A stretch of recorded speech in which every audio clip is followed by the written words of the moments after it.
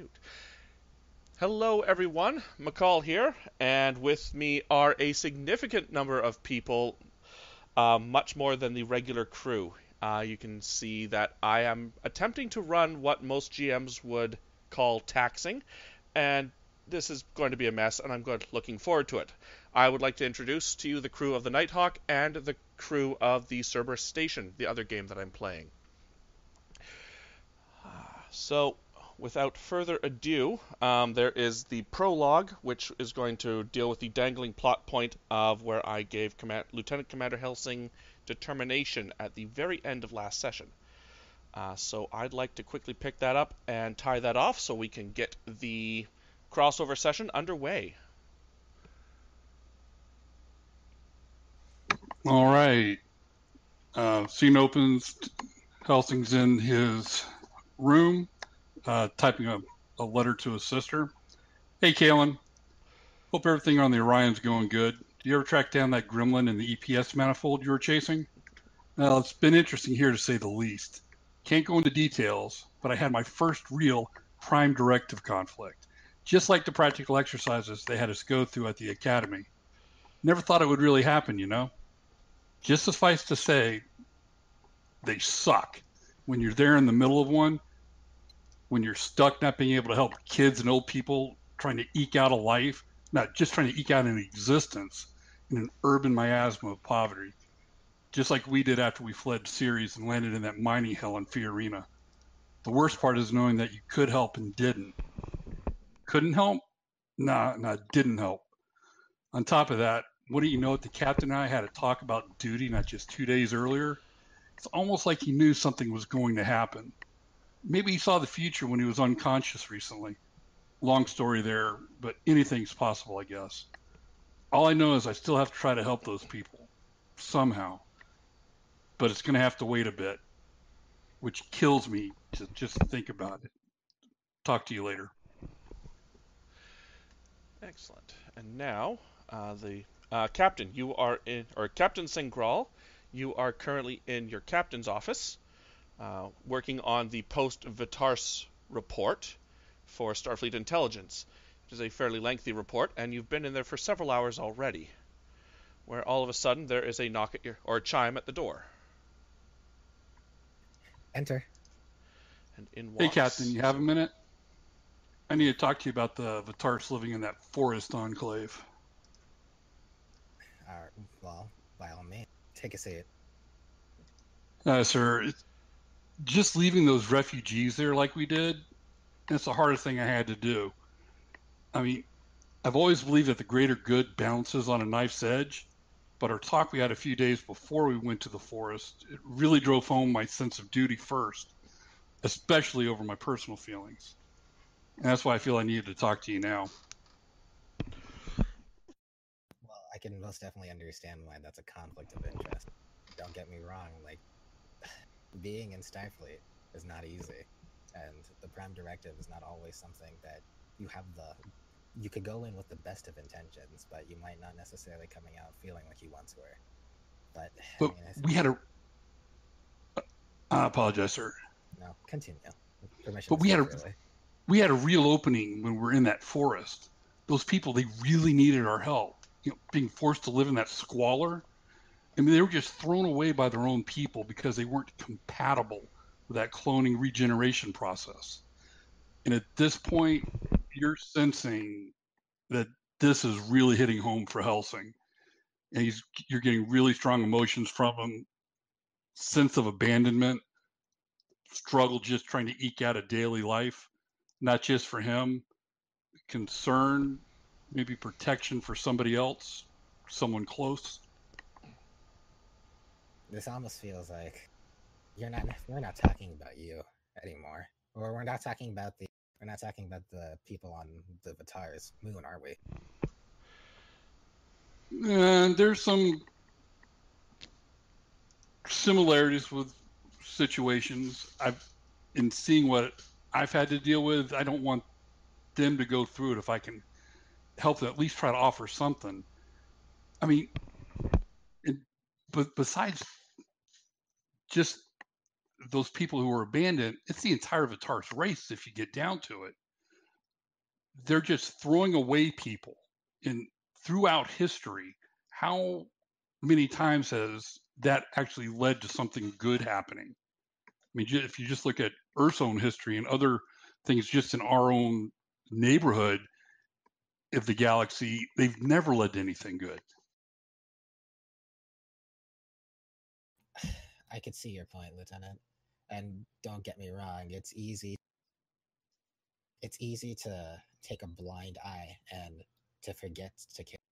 And it's even harder to take those feelings with you and still carry them, even when you know you have to do your best to try to be something else. No one said it was easy. No one said it was difficult. And I'm not going to go tell you whether or not it was the right or the wrong. But I will tell you it was the most logical choice. And it's the choice that we had to make. It's not our mission and it's not our business to go halfway across the galaxy and to manipulate other cultures.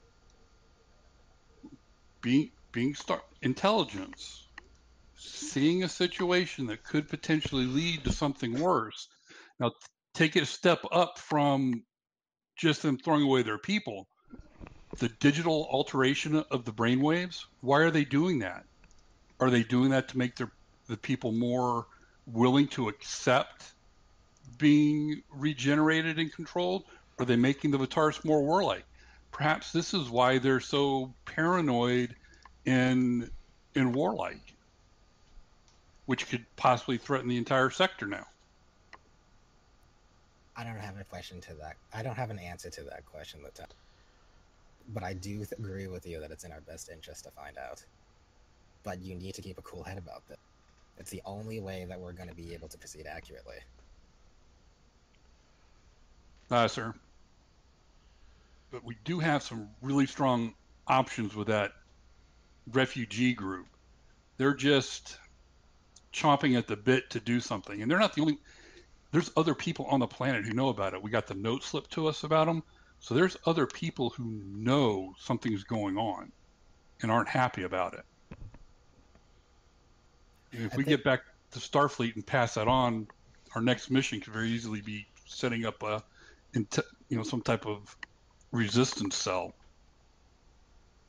So at that point, I'm actually going to look around the room just to make sure that the rest of my wall fixtures are all in place. I'm going to Captain Sangrel is going to rise from his chair. So, computer, deactivate all listening devices in this room. Authorization Sangra Alpha 1. Complying. So I want us to be completely clear so we're on the same page. I haven't forgotten about those people. And clearly I realize that it's going to take some time for you to do it too.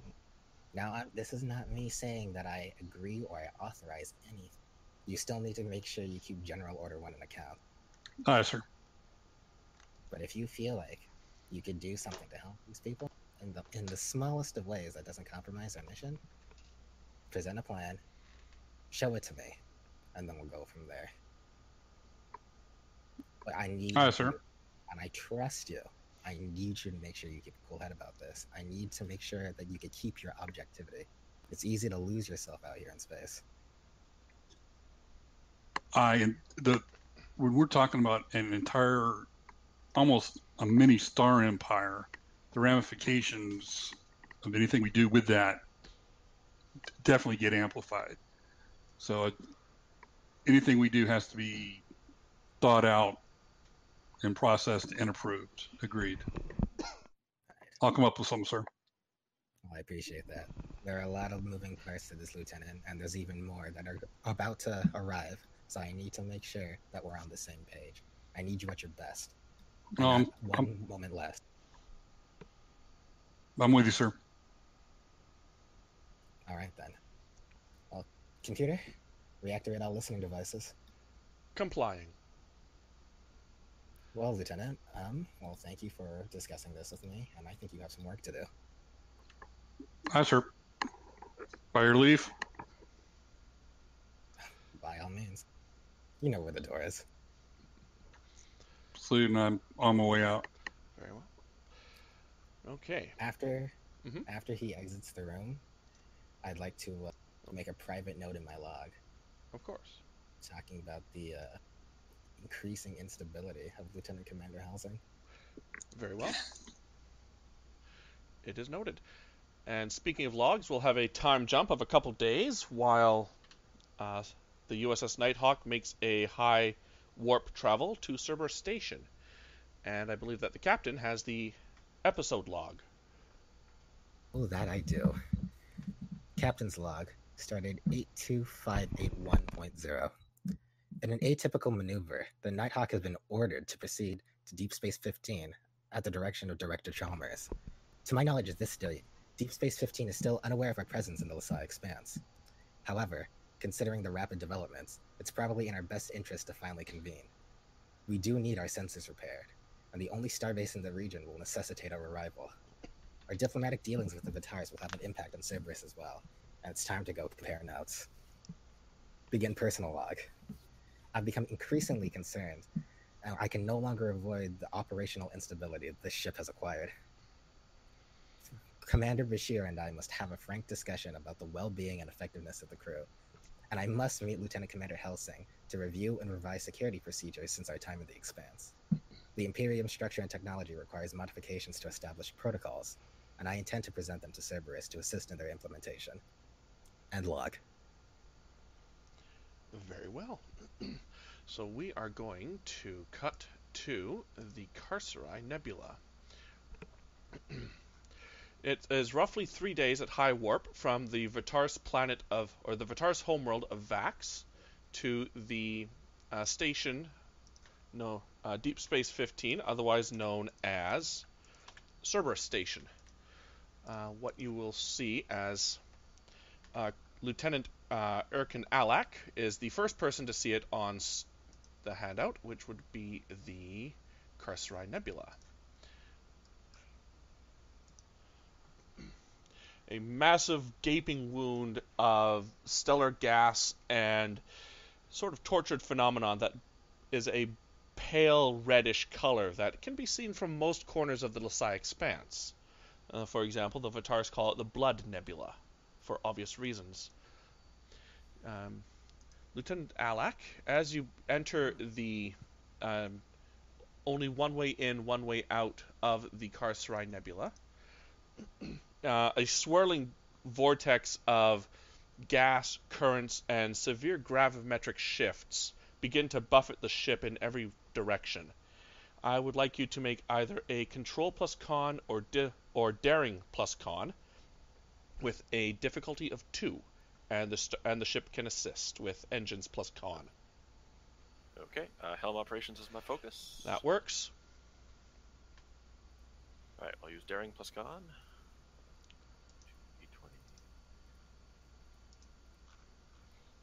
Also taking readouts from the nebulas, nothing's negatively affecting the ship, no bad particles, etc., etc. Fair enough. Okay. Assist from the ship, DM? Yeah. Yes, please. Ship can assist. Engines plus con.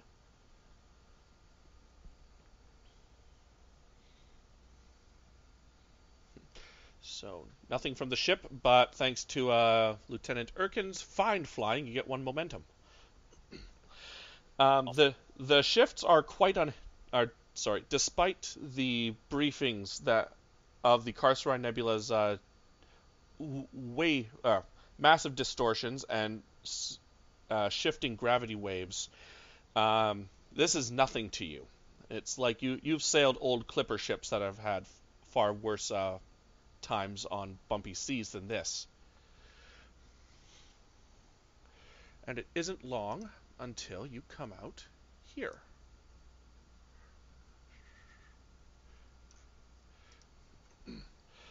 So, for the first time, you've read the reports, obviously, that there has been a Borg transwarp hub discovered in the middle of the middle of the Carceri Nebula, but this is the first time you've seen it. It is rough. The golden eye is roughly the size of the sun, but does not actually project any heat. Instead, it sort of sheds gravity, like a lizard sheds its skin. roughly one half AU away from it is Deep Space 15, colloquially known as Cerberus Station. You have seen reports that they do have a support vessel, the USS Lunette, but you do not see it on sensors.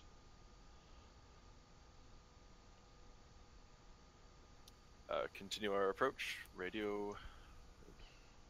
Okay. I'll look back at the captain. I believe we're here, sir. Well, I suppose it's time for us to get noticed. Hailing frequencies open.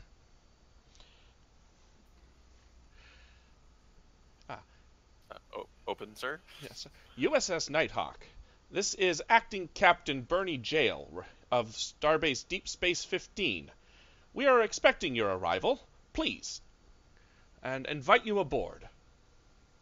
Please follow the docking instructions of Lieutenant Darval. Received and acknowledged. Thank you. The helm operator receives the necessary inputs, as well as not only do you do that, you also receive a full map of the station's sensors of the whole area, revealing where the high pockets of gravity are, and they're able to forewarn you of any potential incoming massive gravity waves. Not that that's a challenge to you. As you approach the docking bay, a pair of large or powerful tractor beams catch you and guide you into the bay doors, which open to reveal the inside.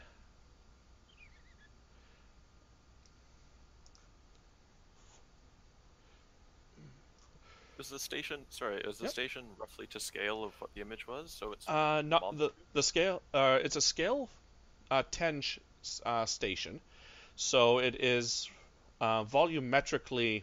So it's not quite to scale as your token on there.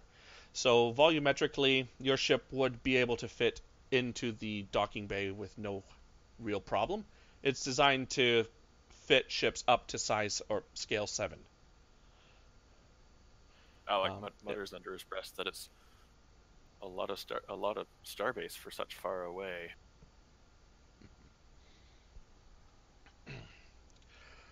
Well, the Expanse is most definitely important to Starfleet's dealings in this region. We need a significant presence here. Understood, Captain. Just still slightly confused. Well, for the first time I could say you're not the only one. As you pull inside, you are receiving receiving clearance to dock at Docking Bay 3, and your sensors detect 2 other Starfleet vessels in dock. One is the aforementioned USS Lunette, a Maelstrom class that is attached to the station permanently. The other ship is a Shran class vessel known as the USS Ushan. Quick couple taps on your computer console reveal it to be the flagship of Admiral Zier, who is the admiral for the Remote Starbase Initiative program in this sector of space.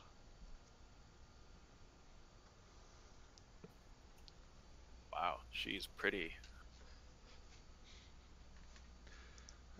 Well, Captain Sangrel just kind of reads the handout, sees the manifest, and just thinks to himself, "Well, here we go." All right. You pull into the docking bay. There is the standard depressurization and decontamination of any oxygen, just in case. And eventually the crew begins to depart. Before we complete our departure, Mm-hmm. I'd actually like to tap my comm badge, and if Commander Bashir isn't on the bridge, then I'd like to contact him wherever he may be. Good question. Where are you, Bashir? I'll be down in science, but That's fair. Bashir, Sangrel to Bashir? yes, Captain. Well, we have arrived at Deep Space 15. So, even though the ship has a bunch of sensitive elements on it, I'm not necessarily quite sure I like them all revealed to our host just yet. But for your own personal interest, I'd like you to keep an eye on Togi. Absolutely. I think he'll enjoy seeing something new. All right, then. Well, that's all I wanted to let you know. Carry on. Okay. See you on board, Captain. Okay. So, it's not long until the senior staff exit onto the airlock, and you see in and around the hubbub of people coming and going. At this point, the USS Nighthawk is receiving several new personnel to assist in its scouting duties, aka more support characters for the future. Hooray! There's two other individuals who catch your attention. The first is a late middle-aged individual who Captain Singral immediately recognizes as a fellow Betazoid, a full Betazoid, I should say, I believe. And the other is a 7-foot-tall, hulking, mechanical thing that looks more like a robot than anything else. Well, Sengro will go ahead and extend out his hands and say, well, good afternoon, gentlemen. Kawak's probably immediately, probably before you even enter the airlock, I probably got a tingling of like a familiar presence of a Betazoid, like, oh. And probably before you even entered, I was probably standing in your general direction, and Quax just kind of goes over. He'll give you a firm handshake. How you doing? It's I take it you're Captain Sengral?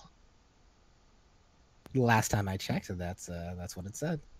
A pleasure. This is a fine station here, and just enjoying our accommodations and the lovely company of our interesting companion here. Now he'll kind of nod over to the hulking robot as he was described. Just enjoying the being a wall fixture here. Yes. My name is Lieutenant Commander Demos, Chief of Security of the station. Pleasure to meet all of you. Well, the pleasure is mine, Lieutenant Commander. But I have to admit, I've served in Starfleet intelligence for quite some time, and I am traditionally, I think I'd like to think I'm staying on top of things, but I'm not familiar with your species. He's going to take 3 long steps towards you, just tower over you, and then kind of hunch down. And I kind of Helsing kind of starts stepping up towards in front of Sangral. I'm an exo. Not common in these parts of the woods, or most of this woods. I like him. Gonna be interesting. I think you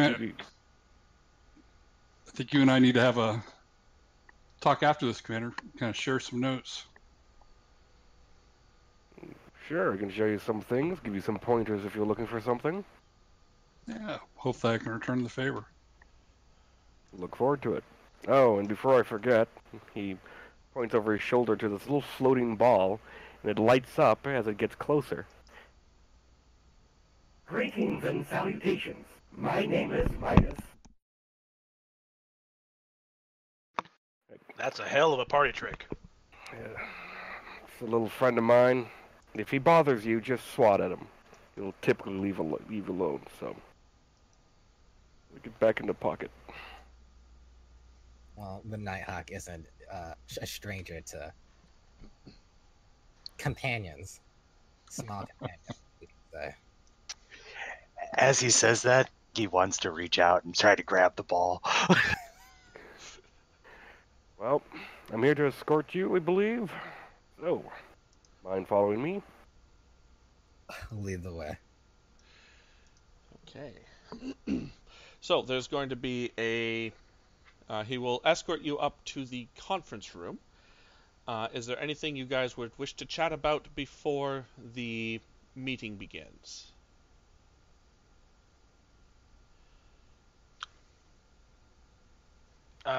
So Quack should probably be interested in. Are we just talking? Are we shooting the breeze? Are we talking about, what's going to happen? A mission? What would be the general atmosphere? Good question. Sir, the sense that you're getting from the Nighthawk crew is that they don't know what is going to happen. You get the sense from the folks that you have interacted with for a couple days on the station that there is something important going down, but no one has told you what, despite the fact that you're wearing the Starfleet intelligence uniform.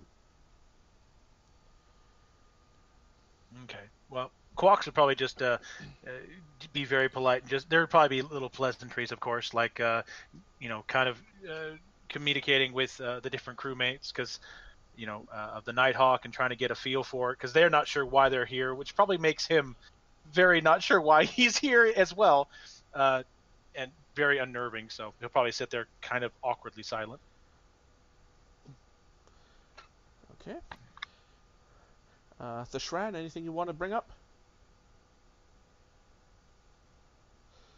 I'm inspecting the pieces of the station that I can see while slowly moonwalking in place for anyone paying attention. So you're moonwalking as everyone is walking towards the turbolifts?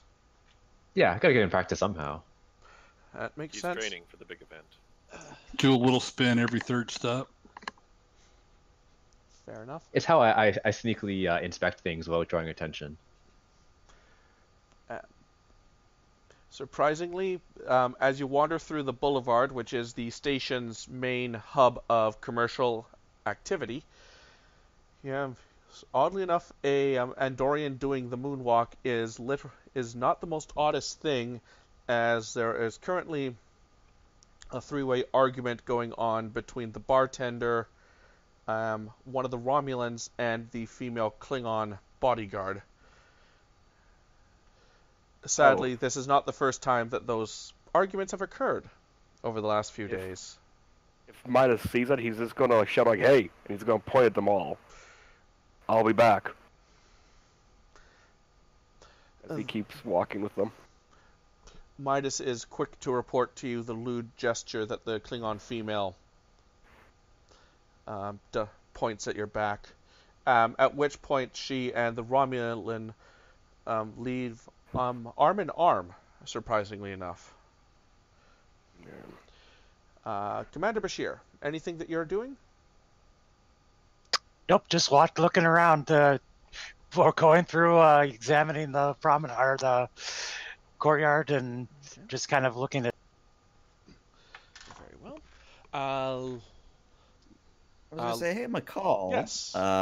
Quick question here. Did you have a way to introduce me, or can I jump in here? I have a plan. You are the rest of everyone else is waiting at the conference room. Very good. I will not butt in then. All right. Lieutenant Erkin. Any Bajorans present and or sites like shrines or temples or anything? There are Bajorans present. By this point, Bajor is a full member of the Federation, so there are several Bajorans in Starfleet, so it's not an uncommon sight to see a few. If you stopped to inquire, yes, there is a small shrine. It is off the main boulevard, as the attempt, primarily because they wish the primary section of interaction to be as religious as possible. But yeah, you are more than happily shown a place of worship. I will make note of it for after our conference, but I shan't hold up anyone else. Very well. Helsing? Just kind of staring back at Romulans? Hey, Captain, did you catch the Romulans on the main boulevard? I did indeed. They have an embassy on board here as well? Multiple factions have an embassy on the station. Interesting. Sorry for eavesdropping, but you're not being subtle. Commander No Davis, worries. how many people live on this station? Personnel-wise, quite a few. Civilian-wise, even more. We got a mixture of traders, offloaders, workers. As a number, well, where is she? Rami, what's the current number and population of this station? At this point, appearing in lockstep to all of you, as if she had not skipped a beat, is a holographic woman. I had her token, and I went away. There she is. That's something you don't see every day. She appears right beside Deimos, walking in lockstep. There are currently 6,212 Starfleet personnel on board this station, a civilian population of 8,212. At the note of the population of the station, at least in Semgal's, he starts to actually change his emotional state, and he gets a little bit more concerned. He doesn't vocalize it, and the appearance on his face maintains the same. You know, just one of sternness. I'm ready to get to the conference room, but he's I'm concerned about the nature of all these civilians within the Expanse, especially with what the Nighthawk has encountered. Alec will do everything like that as well, except not hide it from his face. Very well. Ah! Rami quickly turns and says, "Greetings. I have not formally introduced myself. I am Rami, the avatar of the ship's computer interface system. Should you need anything, you may just call computer as you would on your regular vessel, or address me by name. Until then, I bid you good day." With that, she will poof away. And it is roughly this time that you guys will exit the turbolift, have a quick jaunt across ops, and end up in the conference room. Just before we go into the conference room, Yep. I'm going to stop the group with, just so you're aware, the Admiral Zir is here. There's been some interesting goings-on, so whatever information you have about the station may be out of date. Just don't want you to be surprised, that's all. And now, hit the door panel to open the door and walk on in. Okay. Into the conference room we go, which is a fairly sizable, or a fairly cramped ordeal, I should say. All that's missing is this person. All this space, but the conference room is smaller than what's on the Nighthawk, huh? Standing in the corner at rapt attention is an Andorian female that you have already figured out is Admiral Zir. Sitting down at the quote-unquote head of the table is the familiar face of Director Chalmers. There are two other individuals here from the Cerberus crew. Your intelligence recognizes its chief engineer as Lieutenant Yamato, and an individual who you don't quite recognize either her species or her name. And at this point, let's introduce Commander Area. So, small disclaimer here. I'm not in a height competition with Deimos. This was something I decided originally.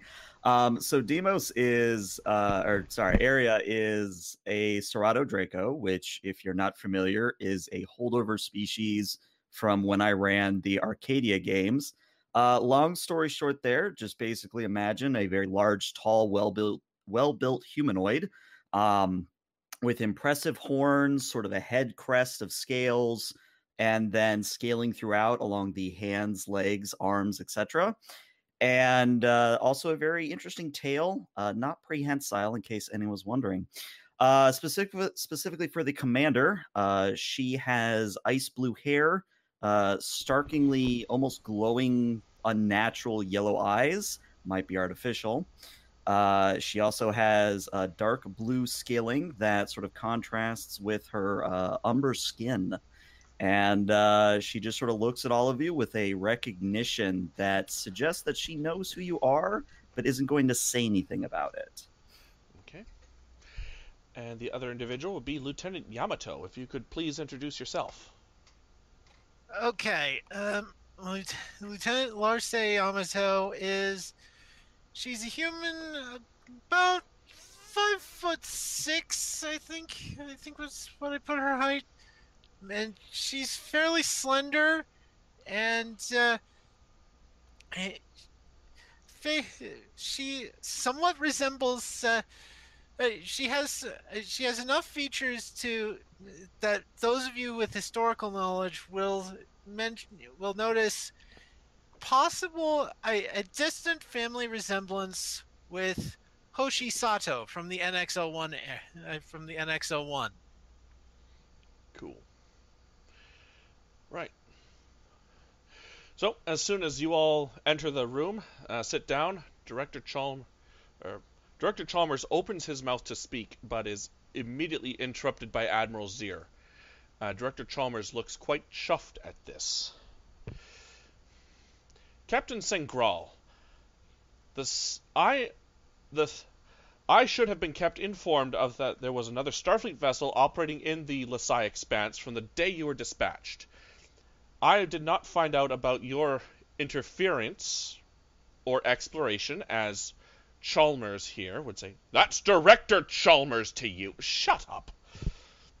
That Director Chalmers mentioned. Now, I'm going to make this perfectly clear, Mr. Captain Sengral. While you continue to operate within this sector of space, you fall under my authority. You can do your Starfleet intelligence sniffing around if you'd like, and quite frankly, based on what little I've learned about the Vitars, I think it might actually have merit. She sort of sounds a little defeated in her, or sort of frustrated in her tone of delivery. And quite frankly, this isn't my operation or my idea. Anyways, welcome to the Expanse. Well, thank you, Admiral. And by all means, I apologize that you were kept out of the loop. With everything that's gone on, it wasn't necessarily something that came across my purview, and I was unaware that you were uninformed. So I look at Director Chalmers, and I kind of just give him a little eyebrows raise and a nod, and I just say, well, I apologize, and it certainly won't happen again. However, my first duty, and the Nighthawk's duty, is still primarily to uphold Federation values. Even though we are Starfleet intelligence, we are still explorers. So I hope the data that you've received, and if you've gotten a chance to go over it, has now been of some use. She nods, and her steely expression does not change. Director Chalmers, this is your show. Much as I'm loath to acquiesce the floor, I have a station to run and a hearing to complete. And she makes a move to head out of the conference room.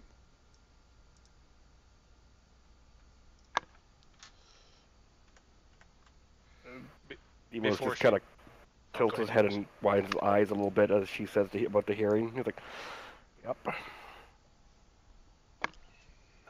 Coax is just he's stationed next to the captain, so he's just going to just kind of nonchalantly lean over and say, "She's much more charming in person, not in a briefing room, I swear." I'm gonna have to very take your low. word. I'm gonna have to take your word for it. So after that, Sengro was gonna pipe across the room to Director Chalmers. I mean, did you tell her about the first day? Did you tell her about the refugees? He shrugs. That happened well outside her purview, Captain. However, they are doing quite well. Well, that's good to hear. Anyways, ladies, gentlemen, floaty machine thing. To business. He pulls up a map of the he pulls up a map of the Federation space. So there's the United Federation of Planets, encircled by several of the other powers of the galaxy. Right. The Typhon Pact has been a thorn in Starfleet's side for the last 30 years. Current members are the Romulans, the Breen, the Zenkethi, the Breen, and the Gorn, depending on who their leader is at the time. Used to be the Kinshea, then the Klingons wiped the galaxy's floor with them. Say what you will about the Klingons, they do efficient work when they decide to pull their weapons on something. Anyways, Starfleet intelligence, with the assistance of some Breen allies that we have recently turned, has found a plot to do something with the transwarp hub. Not entirely sure what, and we're only able to get coordinates for a planet nearby, which is apparently, and he looks to the those of you from Cerberus Station, that you folks have actually encountered before. They're called the Ibani, the Ibane. And then he oh right, 2 of you are brand new. The captain and commander, well, we'll see if they're still sticking around after Zier's done poking them with her bladed weapon.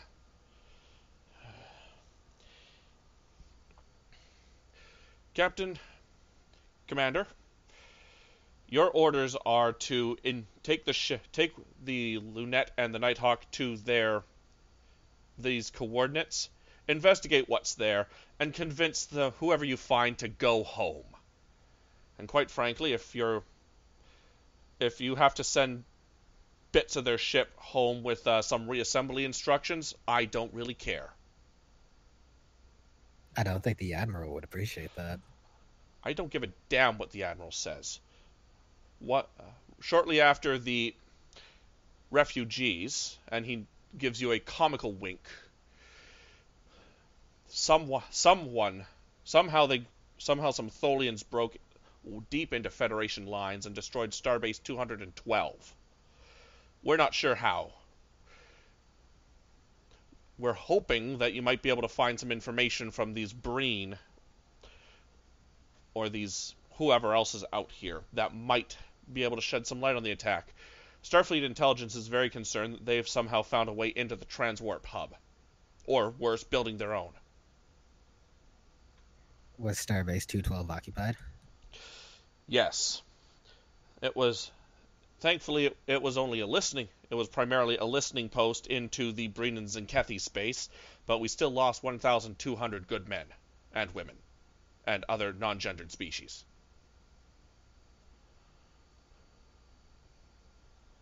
So, if that's the case, and this planet happens to be so close, why actually order us to the station itself? He shrugs. Quite frankly, that was not my idea. My idea was to dispatch you directly. This is Admiral Zier's power play. Ah, I see. Well, yes. I'll do my job despite the politics. You fight your arena and I'll fight mine. I appreciate that. Questions?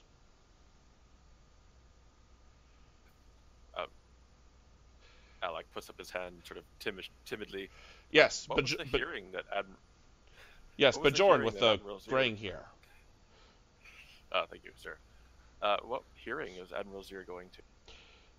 There has been, let's say, a disruption in the command situation on board this station. Admiral Zier has taken command until such time as she and the Judge Advocate General's group have investigated the matter fully. So you're taking this time while she's distracted to send out a strike force? Quite frankly, I don't have my own... I'm not fancy enough to have my own quantum slipstream drive-enabled ship to get out here on such short notice. So, she plays her politics, I play mine, and pray that, at the end of the day, the Federation is all the stronger for it. So, Sangirl's gonna pipe up again. How long has Cerberus been able to monitor this planet? Do we have any accurate long-range sensor readings of this location? We have some. And he'll pull up a chart, and at this point, if any of you guys actually have the Lesai map saved to your drives, now might be a good time to pull it up. Because one of these days I'll find a way to upload it to the stream without it losing fidelity.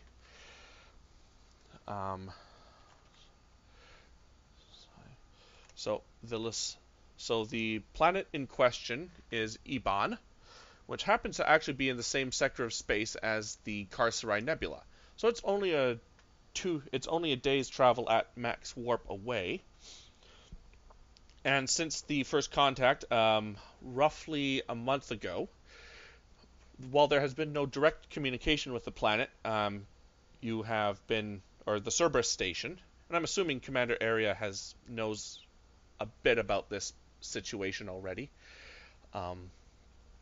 There has been passive monitoring of the system.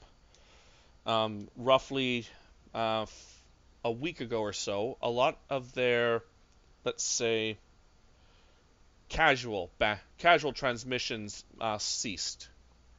So a lot of their military stuff that uses encrypted frequencies or powerful transmissions were able to make it through, but just the casual bleed off that happens with any civilization's radio signals came to a stop.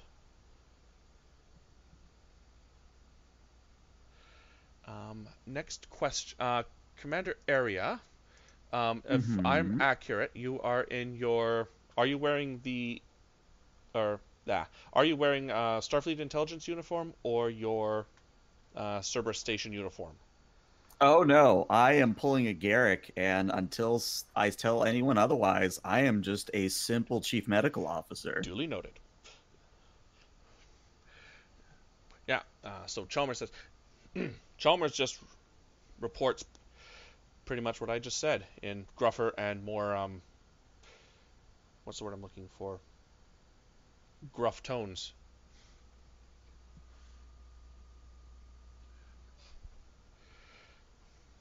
So, okay. Well, in that case, I assume that the crew of Cerberus will take the Net class, and the crew of the Nighthawk will definitely just be there as the main supporting ship, and we'll just go investigate. Is this going to be before or after we have repairs done, sir? Well, the repair should already be underway. I'd hope so. We're not going to leave and investigate this situation until our sensors are repaired. Real quick, recall. Yes. Oh, sorry, go ahead. Well, okay, I'll go.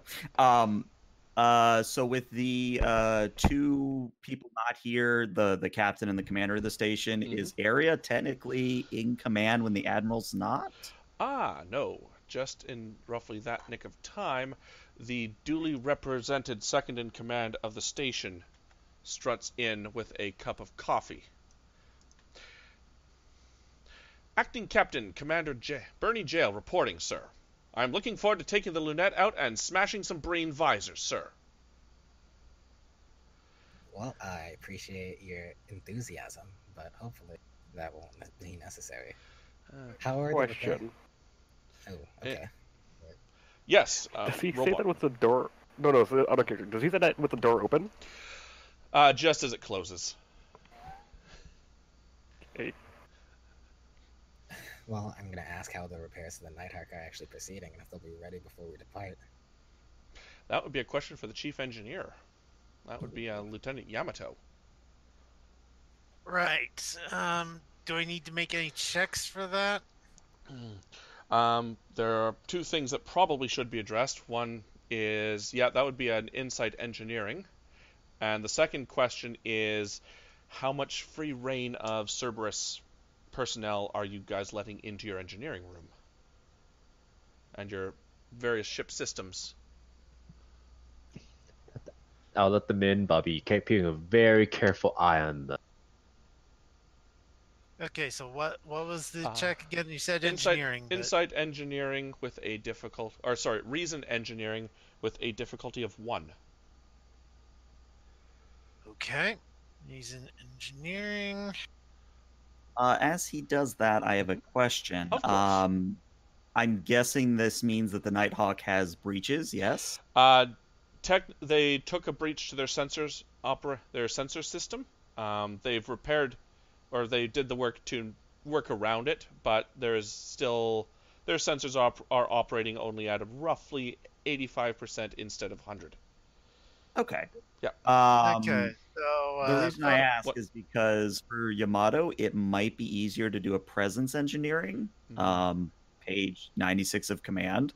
I Obviously, I don't know Yamato, but it might be something to consider. Okay. I've only got 7 presents, so well, reason is at 11. All right. So focuses, I have computers, warp core mechanics, experimental technology, starship recognition, starship power systems, extravehicular operations. If you had something like crew management or team management or starship repair, something like that would work. Otherwise, you'll just have to roll straight. Ah.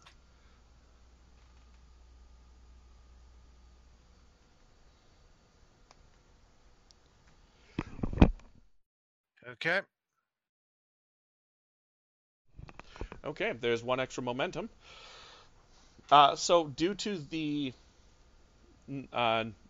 you received the Nighthawk's technical specifications before it arrived, so your team was ready to go once the ship powered down properly. However, their sensors are delicate things, and there's a lot of them. So it's going to require roughly a full day's worth of work to bring them up to full fidelity. Okay. Repairs are going well. We have we started getting to work my team started getting to work as soon as your ship finished powering down, but it'll take us about a day to get them fully repaired. I understand that our internal systems are difficult, so I appreciate your assistance. If you need any additional help from our engineers, I'm sure that they will be happy to give it in the most delicate of ways. Just make sure no one touches my disco ball functionality. And She raises an eyebrow at the disco ball and just says, "All right, thank you." If you can remove every disco ball, we might be able to talk something after this. Oh no, I feel like I better supervise at this point then. Okay. Boys, remember, we're here for a reason. Stay on task. Fair enough.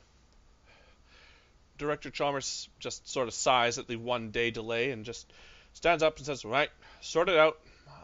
If you need me, I'll be down in the intel. I'll be down in the Admiral's CNC area. Someone has to keep an eye on those Romulans." You don't have to worry about them. My people can handle it. Commander Demos, you had mentioned there were multiple embassies on board the station. Yes, multiple personnel from... Any from the Typhon Pact, besides the Romulans? Yes, one. An individual. Augment human as well. Interesting individual. He's a liaison, an attaché, or an ambassador. Not sure of his title, but he speaks on their behalf. For the whole Typhon Pact? No, for the Brain Confederacy.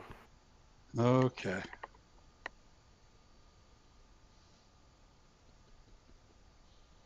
I look at Captain Sangrel and Director Chalmers. Any chance this individual has any idea of this operation? As of right now, the only people that have idea of this operation are either in the midst of a hearing or in this room. If you want to try and find out what he knows, fine, just do it quietly.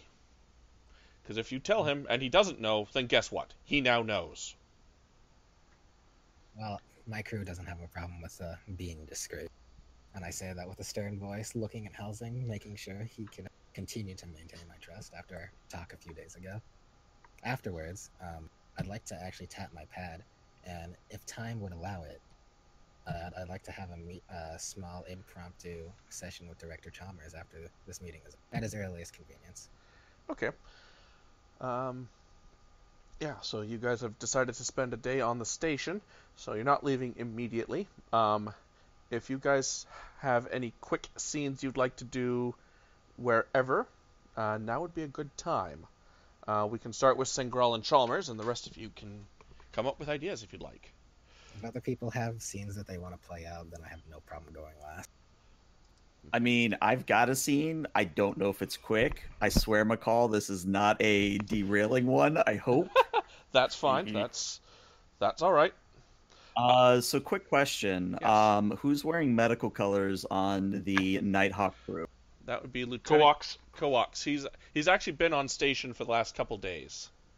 He Okay. arrived with the Ushan for personal transfer. Got it. In that case, once the meeting starts breaking up, Commander Area will rise to her full 9 feet. No, I don't know how she was hiding it this entire time, but rises to her full height, taps her comm badge, and says, Lieutenant Commander Coax, if you would be so kind to meet me in the Chief Medical Officer's office, and if you could find one Mr. Jensen on your way, that would be lovely.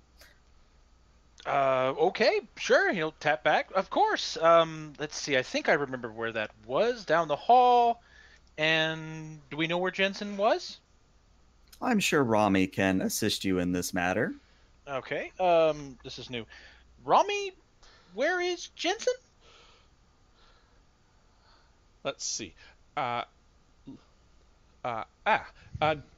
Michael Jensen is currently in the space that is designated as the Breen Embassy. Oh.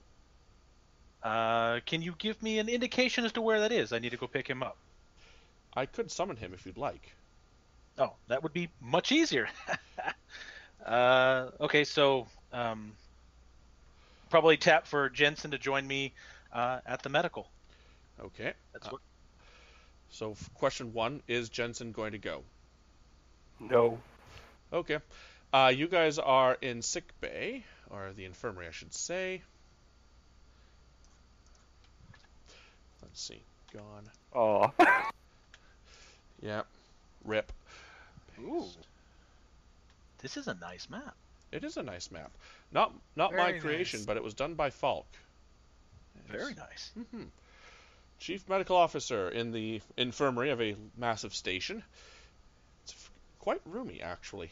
You guys are waiting around roughly 10 minutes before Rami pops back up. I'm sorry, he has made no indication that he wishes to attend. Ah, I see. Rami, could you put a channel directly with him, please? Absolutely. Establishing communication into the Breen Confederacy Embassy. Hello, Mr. Jensen. My name is Commander Area, and I unfortunately have to call you in for a brief physical. I would rather not make it in order, but it is my duty as the Chief Medical Officer, well, the new one anyway, to ensure that all visitors and representatives of other species are at their best. He's just gonna lean in very close to his microphone so it sounds loud. I'm not going to do that, but he does. It's like, diplomatic community, no. If you would prefer, we could come to you. If you sound as nice, you look as nice as you sound, come alone. Other than that, no. Jensen, it will just be the medical officers on the station. I'm just here to observe. There's no extra pressure. Trust me. I'm as nice as I can trust you. You can trust me that I'm not going to bite.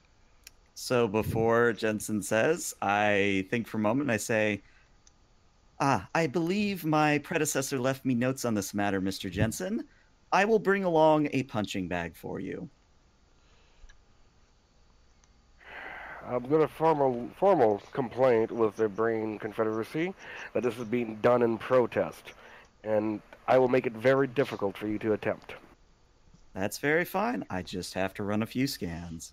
Uh-huh. Okay. Onward to the Breen Confederacy office, which I never did find a good set piece for, so here we are at the Imagination Station. Probably the entire time we're walking, Coax is just looking at Area, both with intrigue and just mild amusement at apparently we're going to give someone an examination that really doesn't want us to. So I think at some point on our walk, I would lean down a little bit and say, Mr. Coax, it is important for me to tell you that I will be doing a little bit more than the usual scan, if you will. I need you to be a sufficient distraction. And in Mr. Jensen's case, I believe that means being a punching bag. I was being quite literal. Oh, and his mood immediately changes. One from just happy and gassed to be here to, oh, he looks down. I'm not the best punching bag. Oh, I well, tend to I mean, bleed if you would heavily. prefer to run the scans, I could certainly do the punching bag myself. Oh my. Well, what in your opinion? You're running the show here. Whichever you think is better for the patient. I'm just a little. I don't do so well when punched. I pull out a tricorder, I hand it to you, and if you open it up, the first thing that starts displaying is a Starfleet Intelligence logo, so that you know this is an intelligence tricorder. But the logo's there for maybe a split second before it goes back to being Starfleet Medical. And Ariel winks and says, "You simply need run only program Theta Alpha SETI for the scan to complete. In the process, just make sure that you're pretending you're doing a physical. Theta Sedma. Theta Alpha SETI." Theta Alpha SETI. Of course. Oh, and just. Oh, right. Gotcha. Yeah, this will be a simple medical procedure. Not a problem. I just sort of smile warmly, and we continue on. Very well. You descend down to deck, I believe it's deck 74, which is the embassy deck.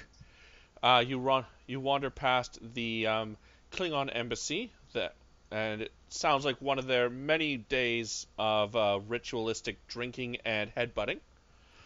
There is the Romulan embassy, which is currently closed at the moment, just saying, with a sign saying, "If needed, please chime the ambassador." Down near the far end of the hallway that is kept isolated, and behind several individually activatable force fields, if necessary, is the embassy that is marked for the Breen Confederacy. I believe that it hasn't really been tailored at all. It is a fairly stark series of rooms. There is a desk with a chair. In the back would have been a meetings room, which I suspect Michael Jensen has long since destroyed or cleared out. It's very Spartan. There's only one terminal that's ever been activated. Yeah. You walk in, and Michael Jensen is, well, you can describe Michael Jensen. He's in his full brain garb. He's in his Breen form. Full armor? Yep. With the translator and everything, so we can't see your facial expressions? Yep. Okay. It also makes it very hard to scan through. There is that, too. It's a good thing we're not here for him. Oh. Okay. So, we walk in. I, of course, nod appreciatively at Mr. Jensen, and I say, "Mr. Jensen, small change of plans. My colleague here will be running the brief medical scan. Again, we would want to make sure that your stay here is comfortable and hopefully give you something a bit more." I look around and motion at the embassy, something a bit more to the Breen's liking. In the meantime, I believe that you are fond of sparring. Is that correct? Get your scans over with and get out. I was hoping for a little bit more rapport than that, but if you wish. Okay, immediately start scanning, I guess, then. Okay. Now, if I recall correctly, Commander Area has the multi-discipline talent, correct? Yeah. Yep. So, because, to my knowledge, Intelligence Officer doesn't have a specific function or bonus thing listed in the rules, I am treating... It does. Oh, it does. Ah, I must have missed that. My apologies. Good. I can, for free, during a mission, I can create an advantage without having to spend the momentum. Excellent. Cool. Never mind. But I mean, if you want to give me bonuses on top of that, I'm not going to say no. We'll see how the 9-foot-tall Dino girl does before I give her any further bonuses. Anyways, Sure. So you, Kova is the one waving around the tricorder, but because it was Commander Area who was let's say, programming it. What is it the tricorder is actually doing?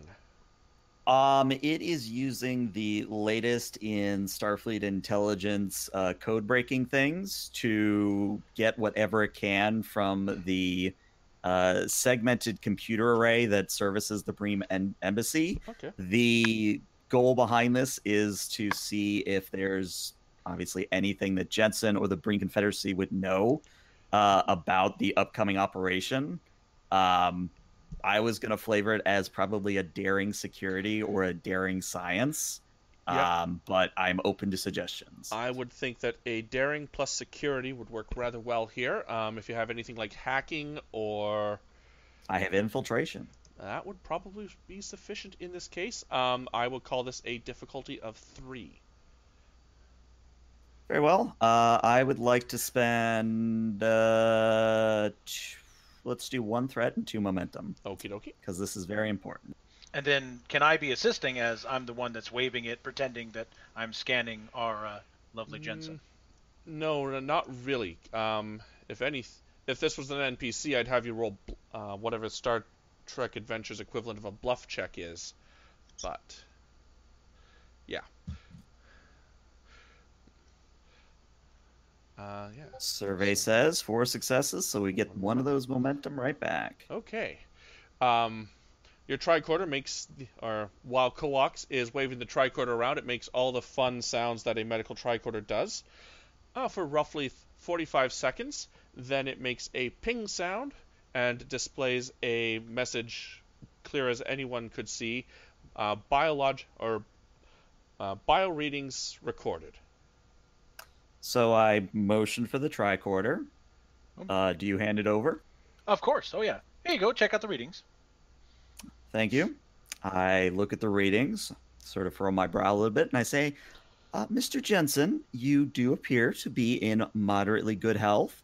However, I am noticing that your neuropeptide levels are dangerously low, especially for a human augment. You may wish to see me about this in the future. Duly noted. Thank you. Very good. Apologies for the interruption. And we see ourselves out. All right. So now the question is, after we've left Jensen behind and we're headed back to sickbay, did we get anything? Okay, so a quick perusal. There are several messages back and forth to the Breen Confederacy.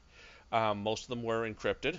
Your code breaking, thanks to recent gains with Starfleet intelligence within the Breen Confederacy, you have maybe not the most recent cipher, but you have one that's fairly recent, up until 2 or 3 weeks back. Everything seems pretty normal. Michael Jensen has a lot to say about the station and its senior staff. Most of it is not nice, or what's the word I'm looking for? Describing them all as inferior individuals who would not put up who would almost put up a decent fight, almost. Except the captain, he goes down like a sack of potatoes every time. It's hilarious. And there's actual gif of him being punched or sucker punched in the gut by Master Chief Ember on more than one occasion. He'd actually have respectful things to say about Ember. Yes. There was the comments that, should we invade, his recommendation would be to kill Master Chief Ember before she put up a fight. But noted. But that statement is a couple weeks old and now out of date. Surprisingly, there hasn't been much in the way of official communications beyond the status update, all situation normal, uploading recent data, or uploading recent Transwarp Hub related data and information. That's about the last 5 days or so. Okay. So I turn to Coax and I say, Mr. Coax, if you haven't figured out already, I lead a double life, one I prefer to keep under wraps, so I trust your discretion in this matter. However, I do have a task for you. Oh, I'm quite amused. Please tell me. Oh, it's a very simple task. I simply wish for you to tell your captain and whoever you deem appropriate that at least the Breen Confederacy side of the Typhon Pact has no knowledge of the upcoming operation. I'm sure I can do that. I haven't lasted this long without being able to tell discreetly certain pieces of information. I'm greatly amused by your antics. That was the neuropeptide treatment was very effective. Oh, I wasn't lying. He actually has a neuropeptide imbalance, and I show him the tricorder. Oh, well played. I didn't catch that during the initial scan. Yes, it's a common thing with human augments. Some of them have aggression issues. Others display that genetic flaw in other ways. His is a neuropeptide. It's nothing major. It's just something I could throw back at him. Very good. I'm kind of saddened that we didn't get to see the punching bag treatment. I'm just glad I wasn't the punching bag. Maybe next indeed. time. You would have much likely needed immediate medical assistance. Yeah. And I give him a wink, and I sort of wander off in a different direction, leaving him to his own devices and ending the scene. The scene probably ends with me with his mouth open, going.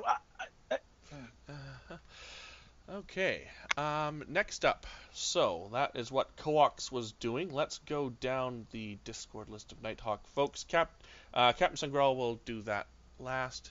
Next up is Commander Bashir. Anything you wish to do? I'm good. I wouldn't mind, going around the 10 forward, but no real scenes. Fair enough. It's actually called the Eclipse. It's mostly blue and a futuristic nightclub. It's rather nice. There's a Bolian bartender who smiles and waves at you. Lieutenant Commander Helsing. Sir, if we have time, I'd like to get with Lieutenant Commander Demos. Okay, well, if we have a little bit of time, let's see what you and Demos have. Where would you like to meet? His office, security office? Sure, we can do that. Security office. Okay, feel free to start the scene and I will put tokens in place ASAP. Okay. Demos, you are in your office doing security office things. It's still picking up the pieces. There's a lot of confusion and people adapting to your way of leading a security team instead of Master Chief Embers. However, you think they are, for the most part, ready, willing, and able to accept you as a commander. And in walks the Lieutenant Commander Helsing. Oh, I'm on the wrong layer. That's why you can't see any of this. There we go. I'm just that good of an intelligence operative. Totally. Ghost. His office is just a multitude of screens, a lot of live feeds on public areas, and a few screens feeding information from different sectors. Different prioritization as well. Alerts pop up showing him he needs to look at either right away or it's not a major concern. Lieutenant Commander? Lieutenant Commander, it's quite a setup you have there. AI controlling the alerts and the pop-ups? No, it's actually, he's going to tap the back of his head. It's like neural implant, kind of. I'm actually reading them while we're talking, and then I'm just cycling through them. So that is handy. To a degree. Operation we got going through a lot of information at one time. Something like that could be useful. I might have to borrow the idea. Yeah, if you want something stuck in your brain, sure. For me, it's just an accessory. Well, we might be able to come up with something a little bit different for our data analyst. Have to run that by the captain. But yep, go ahead. I was just gonna say it also helps to be able to think fast too, quantum processing and all that. What brings you in? Well, just the traditional walking, coming on board and kind of sharing notes on what we've come across, what y'all have come across. Maybe share something new with each other. Seems like you have just taken over. Yeah, the last chief unfortunately had a what's been best described as a breakdown. Oh man, she was famous. Yeah, it's a station this size, dealing with this many population, it's stressful. So. Yeah, I did an early tour on one a while back, so yeah, understand that. Yeah, this is actually nothing for me. Used to do more. Really? Yeah, about 10,000. Man, yeah, when I was on wasn't even this big. Oh, it was fun times while it lasted. It is definitely different, but doing a starship bit's got its perks. Scenery changes all the time, so that's always good. It actually was a starship. Oh, really? 10,000 on one starship? Yeah, we called them city ships. Holy cow. They were designed to seed solar systems as they went through, start new colonies. Each section of the ship was able to detach and build a new life. And it was a fun time. Wow. And how long have you been with Starfleet? Well, after they found me, 4 years. Found you? You were You don't know about the Exos. That's No. That's a whole other story. Quick end. I'm not from here. I'm here to help out though, and Starfleet has seen my talents, and a lot of us that have decided to join, well, those that did, have been fast-tracked because of our previous experiences. Yeah, I don't want to bore you, and there's a lot to do on this station, so I don't have much downtime while I'm picking up the pieces. I'm removing about 50 terabytes worth of algorithm and install codes just for this office alone that Ember had set up. Oh my God. There's a lot of precautions in here, and I get what she wanted. I understand that completely, but I need to be able to do it my way, and unfortunately it's taking some time. So I'm patching everything around it for now. So if you want information of what we've gone through, give me 1 second, and he's going to grab a pad, and he's going to hold it for a second and transfer everything they've come across that's not classified or deemed classified by Starfleet. He's going to hand it to him. We got some initial from some of the initial contacts y'all had with the Vitaris and the Togolau, and that was pretty much about it. Yeah, it's been interesting. I'm still trying to catch up with all of this, but there's a bit of a catalog to go through. Now, have you had any problems with the embassy personnel? Oh, from one of the reports, a Romulan that wasn't actually a Romulan tried to blow up a bomb, and it was defused by, actually, the Brain Ambassador. Oh, really? He almost died to it, too, from what I understand. It took a heavy blast from it. It did have fail-safe detonators to go off. So, would have been a large hole exposed to vacuum. Wow. But, turns out, from what I know, that was a Vulcan disguised as a Romulan. As I said, I'm still going through the reports. Some of my clearance hasn't been transferred over yet, so some files are just hard-locked. Understand. Well, if there's anything I can do while we're here, just let me and my team know. We're willing to help out. Yeah, I got one thing. Yeah, shoot. I don't I don't like ghost ships kicking around.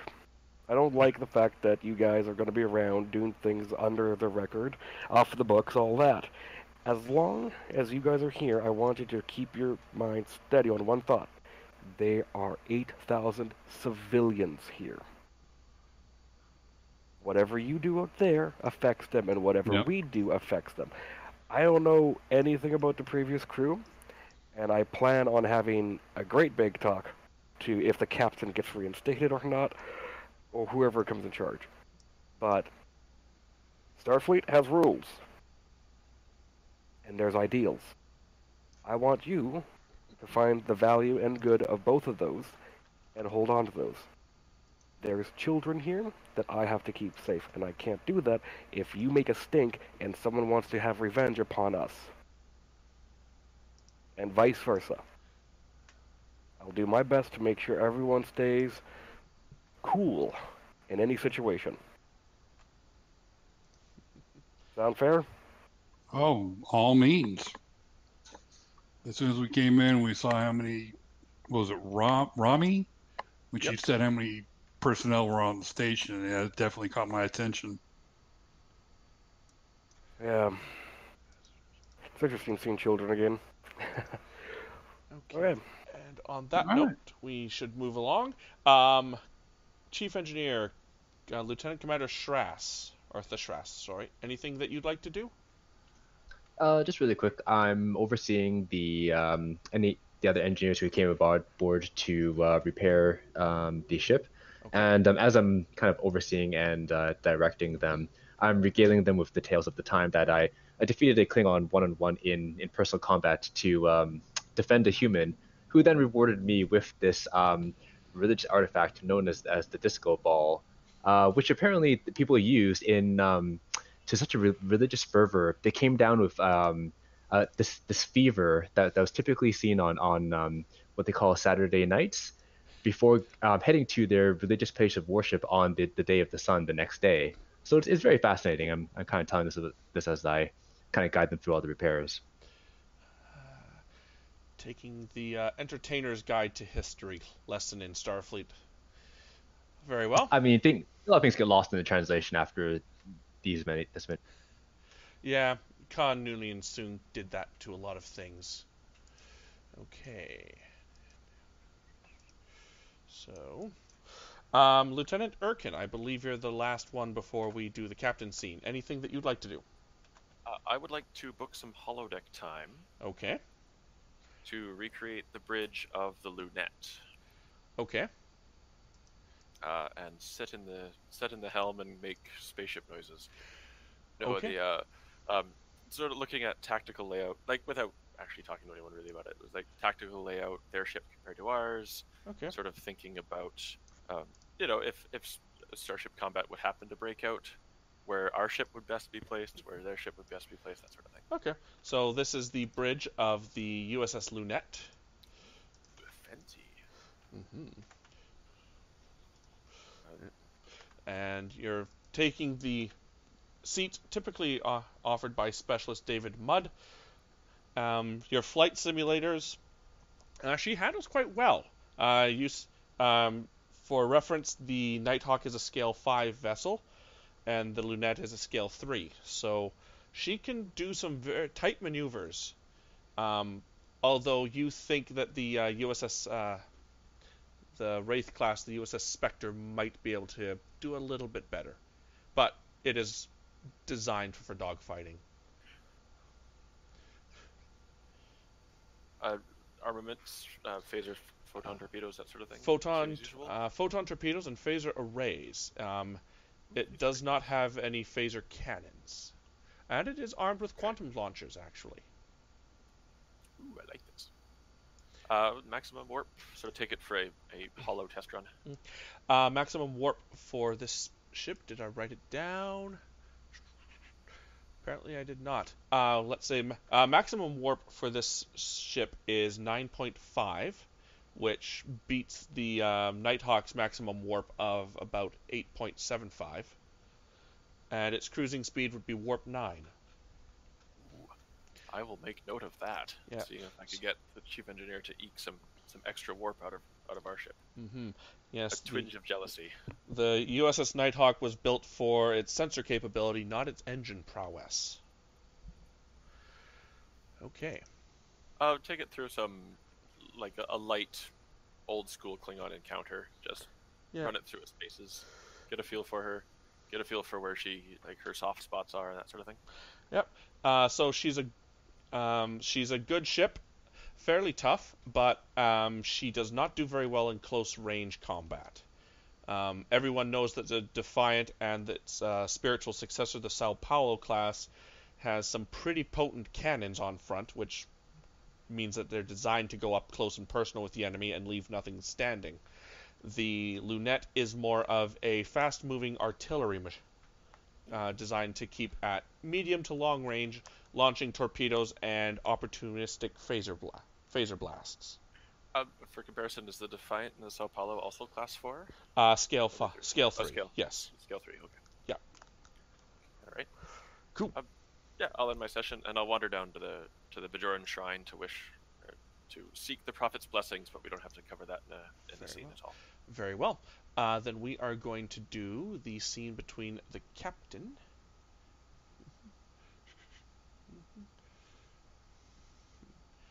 Let's see. What was I looking for? Right, the scene of the captain and the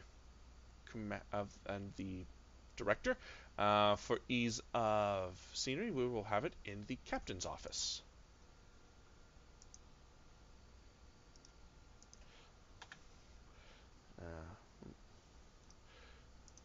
Okay.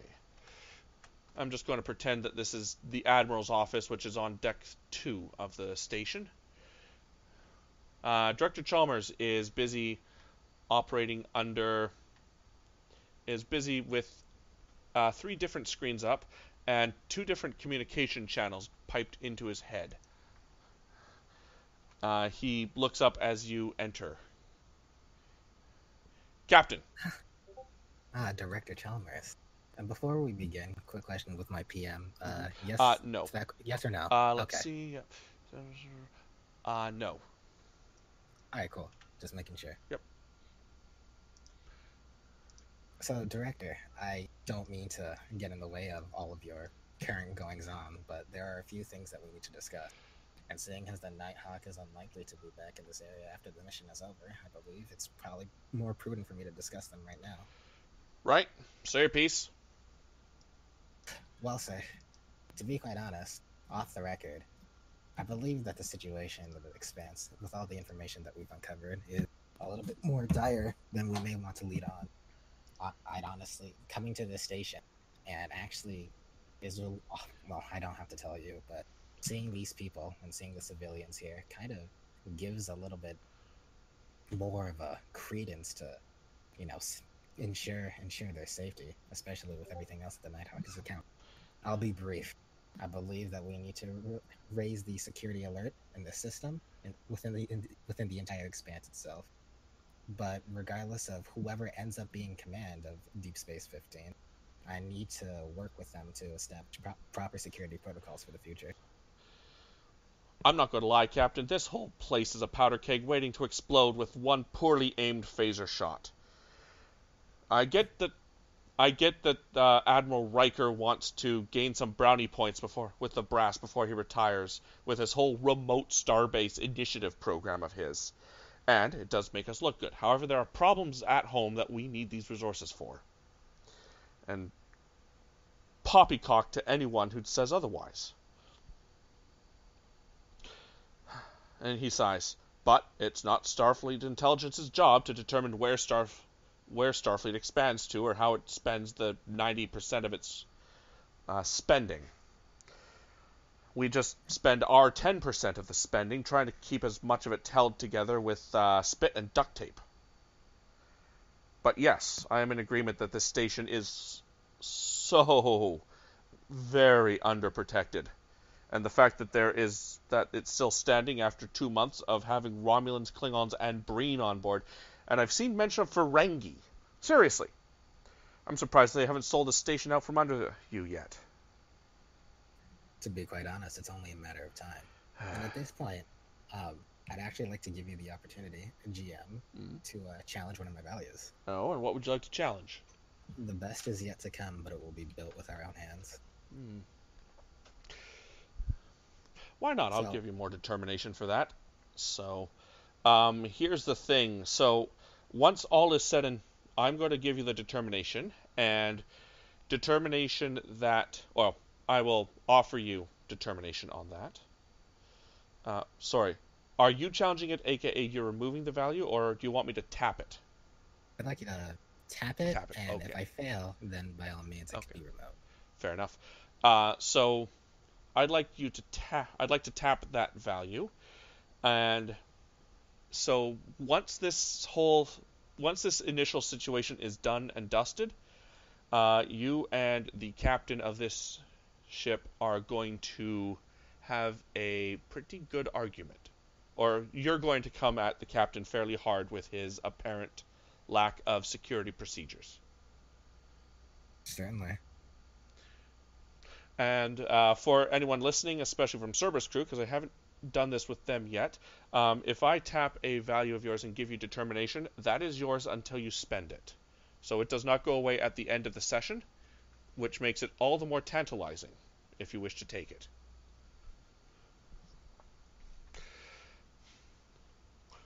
Director Chalmers just sits back, taps a couple of his screens closed, and immediately opens 2 new screens.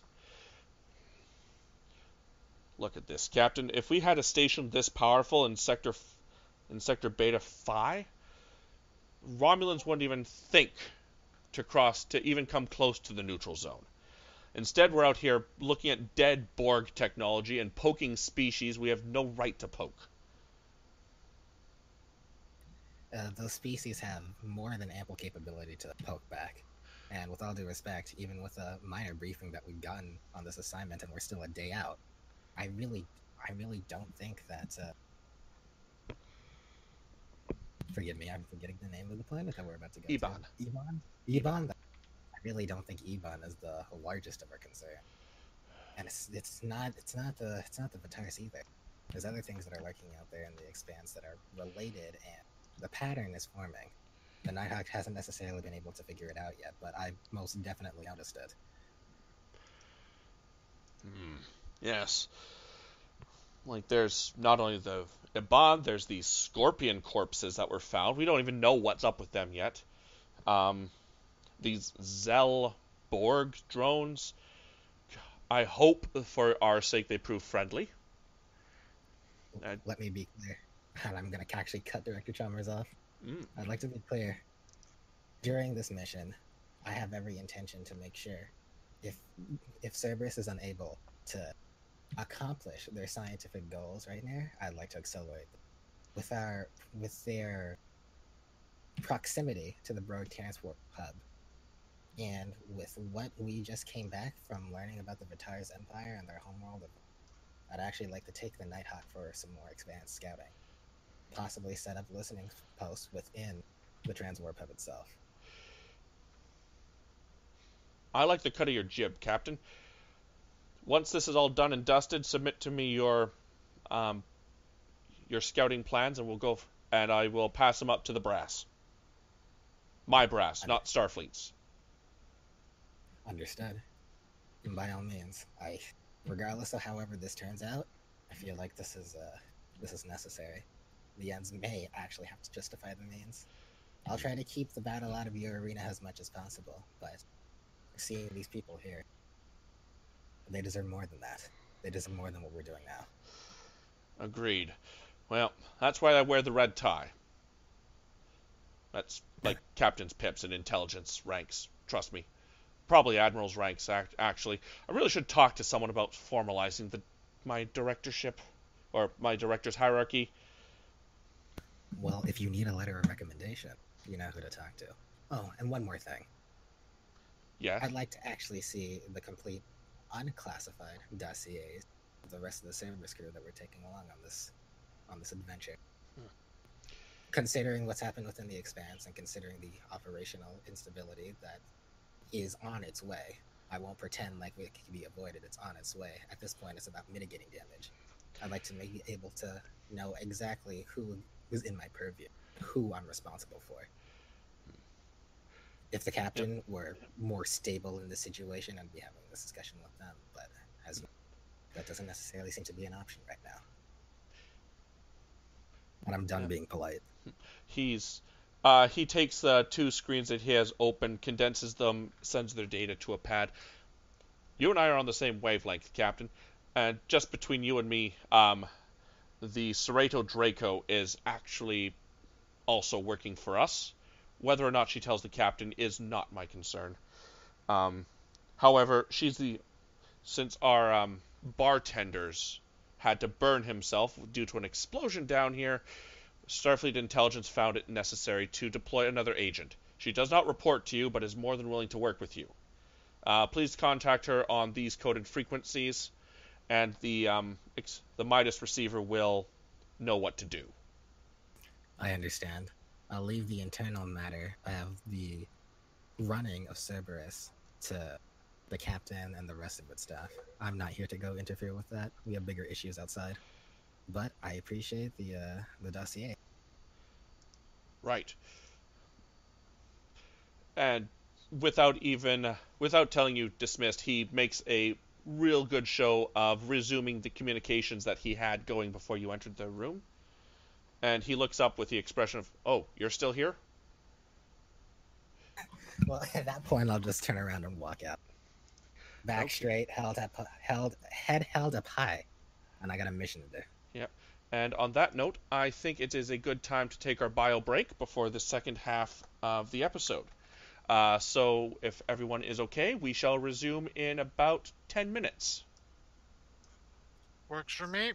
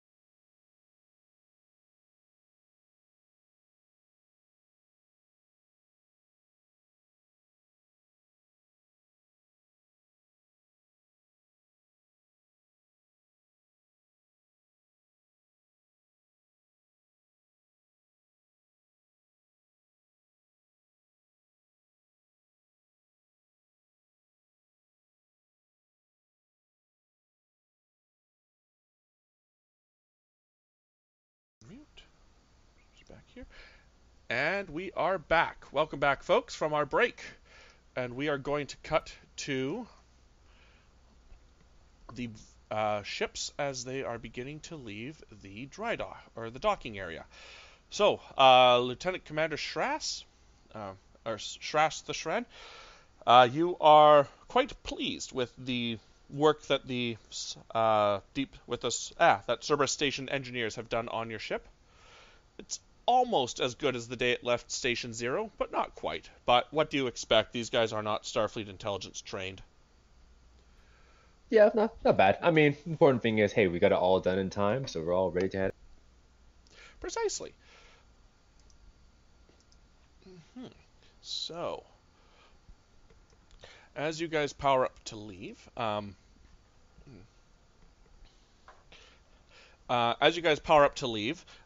USS Lunette jumps her engines, and at the order of Acting Captain Bernie Jail, decides to cut in line and get out of the station first. You know, after all, station privilege, he says. I facepalm. By all means, lead the way, Captain. Yeah, Larce is not saying anything, but there's one in every ship. There's an egomaniac in every ship and station. And this one is commanding it. Okay. So, question. Yes. Who is piloting the Lunette in this situation? And are all Cerberus personnel up? So on board the Lunette, we may as well go to that. So Lunette Bridge. On board the bridge of the Lunette, we have Acting Captain. Let me get all my tokens going here. I have a surprising amount of them. 2 games worth, to be precise. Acting Captain Bernie Jail has taken the seat. David Mudd is the pilot. Commander Dalrum is currently in a hearing. So that doesn't leave us a lot on the ship. So we have Lieutenant Yamato is on the engineering console. Demos, where would you be? Are you? Yeah, naturally. Demos is tactical. And where would Commander Area be? Honestly, I think I would just be in sickbay unless I've been told I need to be acting first officer. Acting Captain Commander Jail says that is not necessary. Okay. He has the pulse of this ship and every body on it. After all, he is a full-blown Betazoid telepath. And if anyone else was thinking any bad thoughts, he would be the first to know. I can feel his ego from here. Thoughts. And so we will quickly now cut to the bridge of the Nighthawk. So, currently on the bridge I have the captain, the commander, and Lieutenant Alak, and for some reason Liam Helsing has wandered off the bridge. There he is again. Togi. Well, yeah, Togi's a given. I mean, by now they probably have his very own cup holder.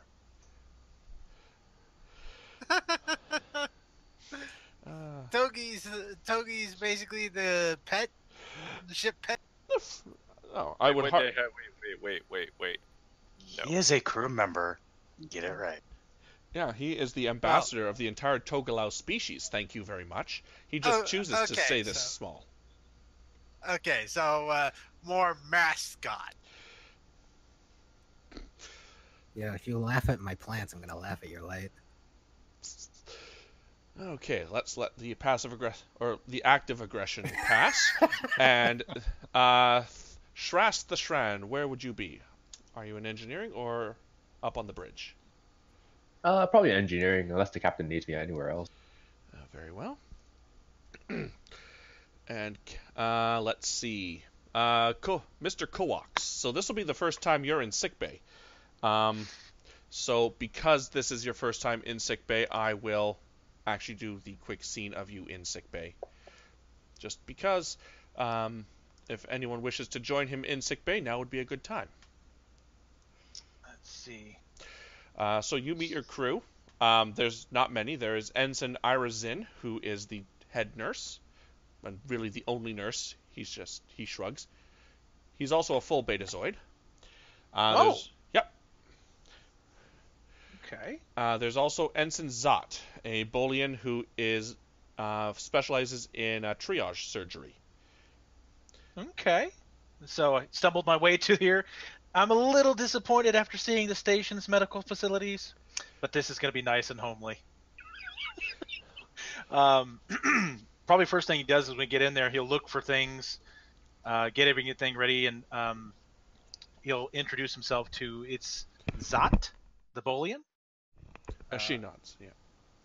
Okay, Zot. Okay, excellent. And then Ira Zinn? I believe that's how we pronounce it, yes. Ira Zinn. Okay. All right. Well, he'll introduce himself, of course. I am Coax, and I guess we're going to be going into battle very shortly. So we need to have everything prepped and ready. I don't know how the previous doctor did things, but let's make sure we have everything ready to go by the biobeds, and he'll kind of walk over to the biobeds and kind of give them a glance and take a look at them, and then look for where the different instruments should be, and they're in strange locations, and go, really? This looks like Vulcan work. Why is this? I know they're alphabetically supposed to be next to each other, but that's not the way they go when you need them. He'll start rearranging things and kind of, not tossing them because they're precision instruments, but definitely moving them around. Let's put this here, let's put that there, and the back of your head tingles as Ira Zinn's thoughts enter your head. She said that was the most logical place to put them, Lieutenant Commander. And with a finger in the air, I knew it! It was a Vulcan! Man, what is with the Vulcans, and they put things in alphabetical order, and that makes no sense. That's why they're always so slow with surgery. Why do you think so many Vulcans die? Oh, I'm being racist again. You didn't hear that. And he'll look to Ira Zinn. They make a show of them being extremely busy in other tasks. And he knows that both of them heard him, and he'll just continue moving it on, and he'll probably do a quick comm up to the bridge. Captain, we're already in sickbay for any casualties or injuries. Well, here's hoping that such a thing will not come to pass. I hope your services are needed, Doctor. But in any case, I do think it's prudent of me to pay you a visit really quick. Do you have the time? Yeah, we're just getting ready down here. Please pop in if you want to. And moving at the speed of plot. At this point, I'm not actually here, unfortunately for you, to get to know Coax. I just wanted to. I am in sickbay though. Once I arrive, I'm gonna have with him I'm gonna hand him a data pad.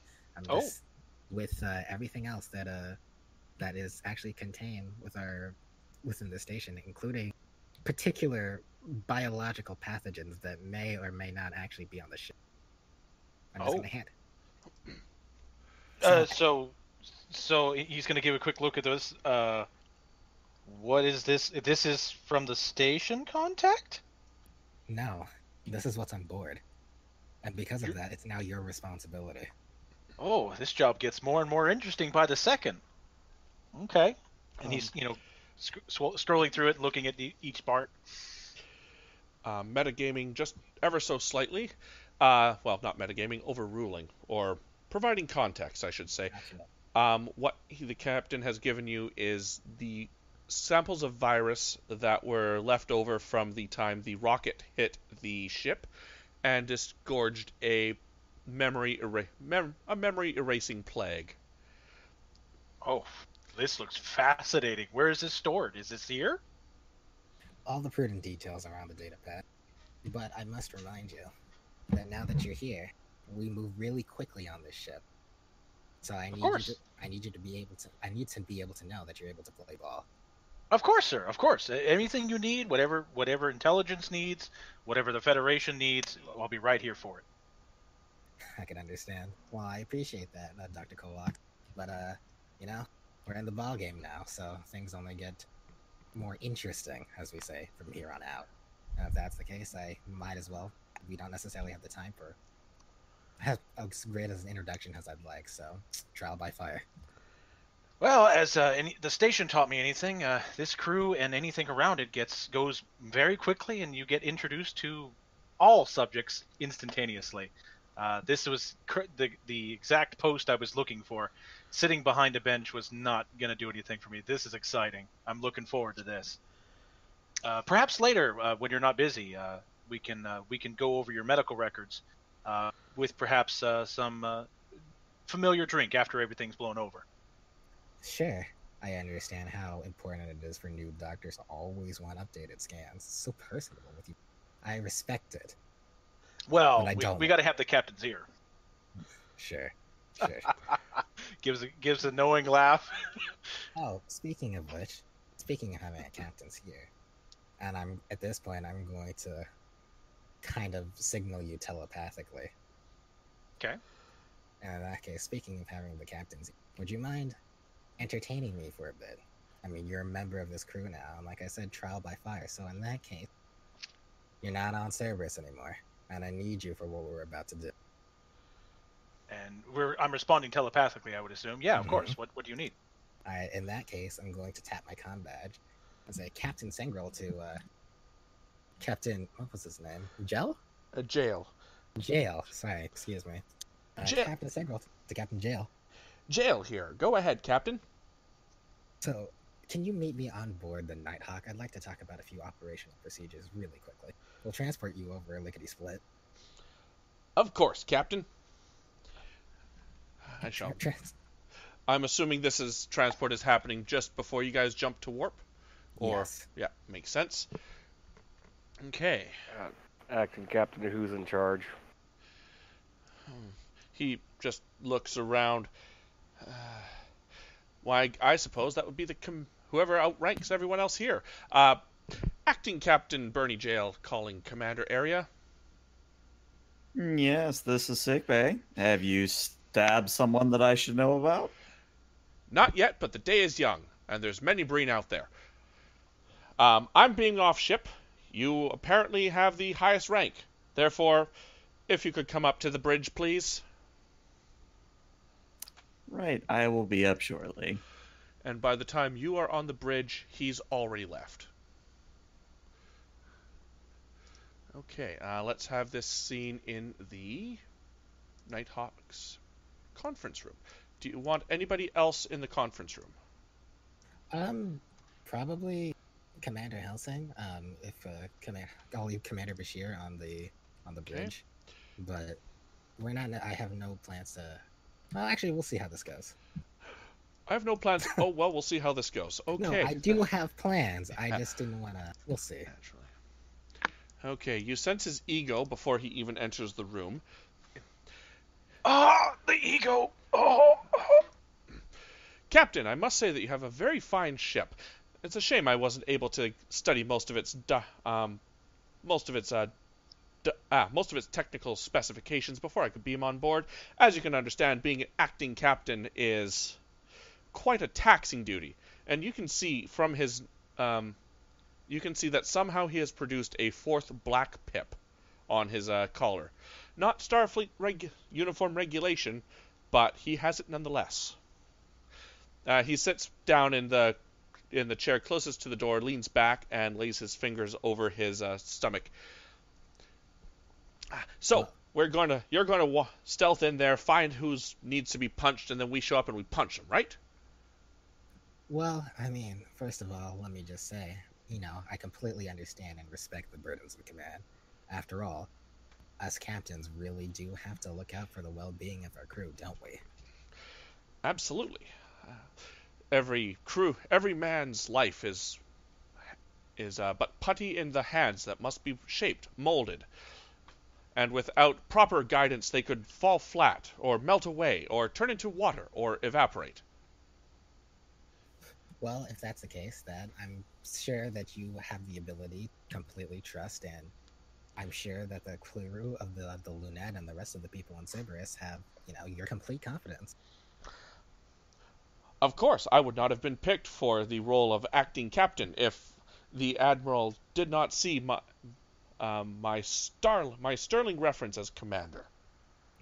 I'm certain.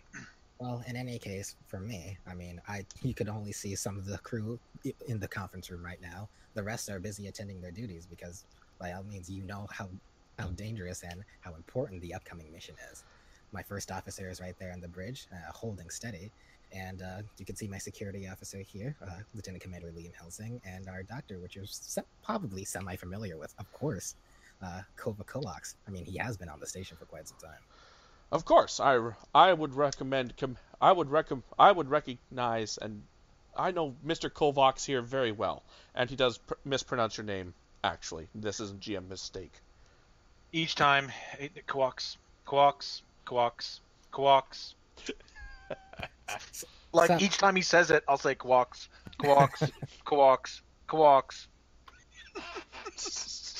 So,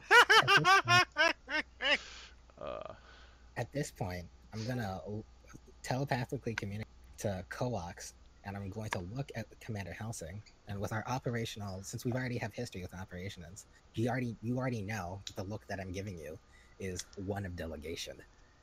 So in that case, I'm in between you two. I'm basically just saying it's showtime. Let's put Captain Jail in his place.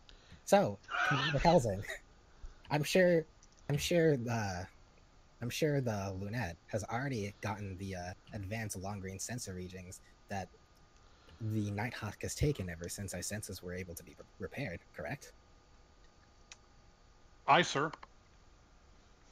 Knowing I quickly full well make a that note to send those to him. knowing full well that we didn't send them already. I give you the knowing look that they will have them by the time this meeting's over. Well, I hope you take your time. Jail says, yes, the commander received them just shortly before I beamed over. I admit I have not had the time to look at it. Oh, well, it's good. But, that semi-concerns me. If you haven't had the time to look over our technical specifications, but we're going to EBON, but you haven't been able to take a look at our sensor readings either? The Nighthawk is an advanced ship. We are intelligence after all. The ego flutters just a smidgen to those of you who can sense telepathicness. And he just says, well, Captain, you are well aware of the current situation on the Cerberus station, or of Station Deep Space 15. I was promoted with very short amount of time to get situated, and, as you can understand, burdens of command. Oh, I most definitely do, which is why we're having this meeting, right? By all means, I didn't intend to put you on the spot or anything. I just wanted to make sure that we were on the same page. Captain to captain. Of course, Captain. I fully understand, and I cannot wait to review the information that you have provided us. Well, about that, since you haven't necessarily been able to completely review it, the rest of my crew is available, along with my first officer. I'm going to give them a ping and see if they could beam over to the Lunette class, just to make sure we could take care of any particular protocols or operational disadvantages that may come up in the mission. You understand, not to supersede your authority, with on your order, of course. Roll me presence plus command, please, with a difficulty of 3, just because his ego is so bloody thick. Sure and thing. If Kovacs wishes to assist... I do. I think I have a talent for this, actually. I'm trying to go find it. I actually do too. I never got to use it until now, actually. I have bargain. Oh, okay. And what does bargain do? Refresh my memory? Let me go read it. When negotiating an offer with someone during a social conflict, I could re-roll a d20 on my next persuade test to convince them. That's definitely an offer. Okay. Okay. So command. Presence command if you have, say, negotiations or bargaining or probably even diplomacy. I do have diplomacy. And What will I be assisting with? Same thing, presence, command, and similar talents. Command. Or focuses, I should say. And I only roll 1, right? Yep, you only roll 1. Okay. I also have a talent called Insightful Guidance. Whenever you assist a character who is in a social conflict, would this be a social conflict? I would call this a social conflict, yes. Okay. Using your knowledge of psychology or emotional states, the character is considered to have an advantage in addition to the normal benefits provided by your assist. Ah, okay. So,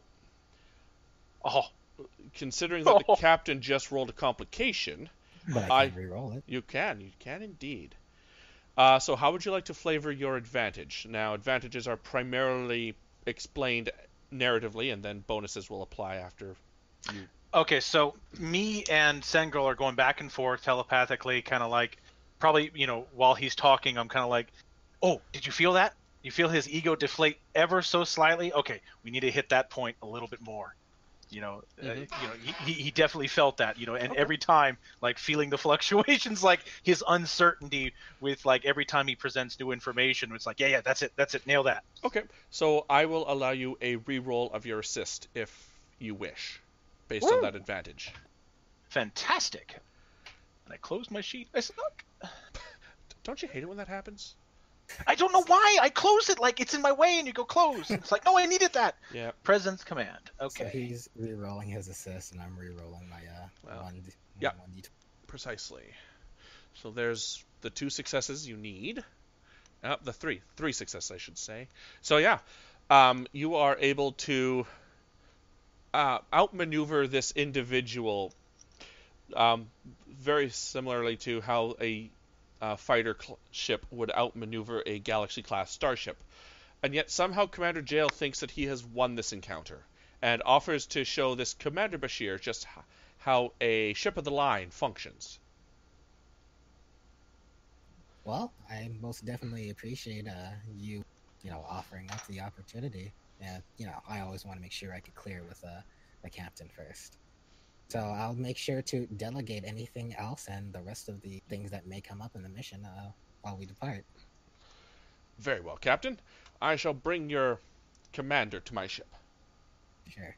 And as he is making his way out of the room, Mm-hmm. I'd like to pull one last thing. Okay. Oh, one more thing. Commander Jail. Starfleet Regulation 191, Article 14. Since we are going into a combat situation involving more than one ship, command will fall to the vessel with tactical superiority. So, in this case, the Nighthawk. I hope you can understand that. So if you can see the mental image or the telepathic image of a balloon being popped and sort of halfway around a room, that sort of displays, that's what you guys are getting from his ego. Refreshing. He does put on a straight face, though, and says, "Of course, Captain." And he bites back. Whatever retort is about to leave his throat, he bites it back, turns around, and just as the doors close, he says, "Right! Commander Bashir, you're with me."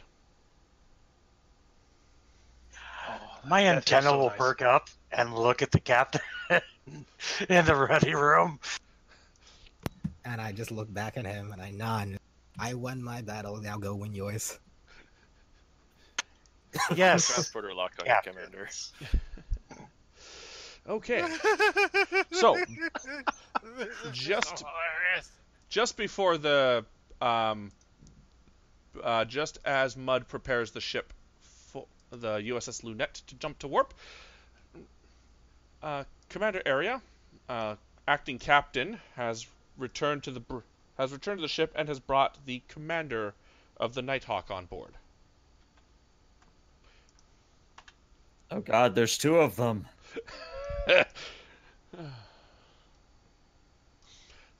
One is for him, one is for the ego. It's actually just a bunch of tribbles in a trench coat.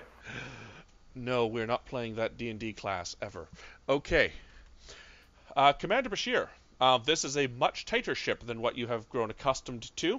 The USS Lunette is a Maelstrom class, which of course is more similar to a Defiant in structure. And likewise, there's no commander seat. I'll take the science station. Okay. We will take science. Where did my mouse go? There's my mouse.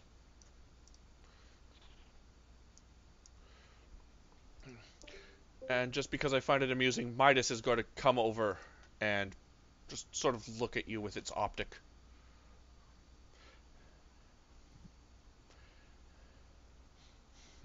Yes. Nothing. Hello. Okay, and we are going to jump to warp and move to the E-band system. So, Captain, I'm assuming your power play was to leave Commander Bashir on board that ship? On board the Only Lunette? to his discretion. I only wanted him there before we approached Ebon. Okay. It was mostly a power play, but I'm actually not here to, supersede him or the rest of the crew member there. That's not my plan. Fair enough. So he can remain there if he wants after he's done, raising the Nighthawk flag, as it were. He's free to return. All right. Bashir, what would you like to do? I'll stay here just in case I'm needed. Fair enough. Okay.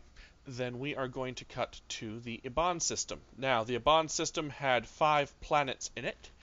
The outermost was a Class S planet, so a Saturn-sized gas giant, known as Serenol. And it is there that it is at the extreme long range that you guys are going to drop out of warp. In transit. Yes. McCall, I'd just like to brief the captain and Helsing on the tactical capabilities that I found out on the Lunette. Very well. Go ahead and brief them. The Lunette, while a tough and fast ship, is more geared for long-range combat. Just so you're aware. So in the case of a enemy incursion, I suggest we get between them and her, and protect them as much as we can, especially now that we've got our commander on board, sirs. Okay. Yeah, that's gonna just something to keep in mind, Captain. That's gonna run some of the issues and negate some of our strong advantages, like our active camouflage system and other things, where it makes us harder to see, and they're gonna probably shoot at the easier to see target. Well, I'll definitely keep that in mind. At the same time, Lunette does have the ability to take a few hits, but hopefully we'll be able to go through this with mitigating circumstances.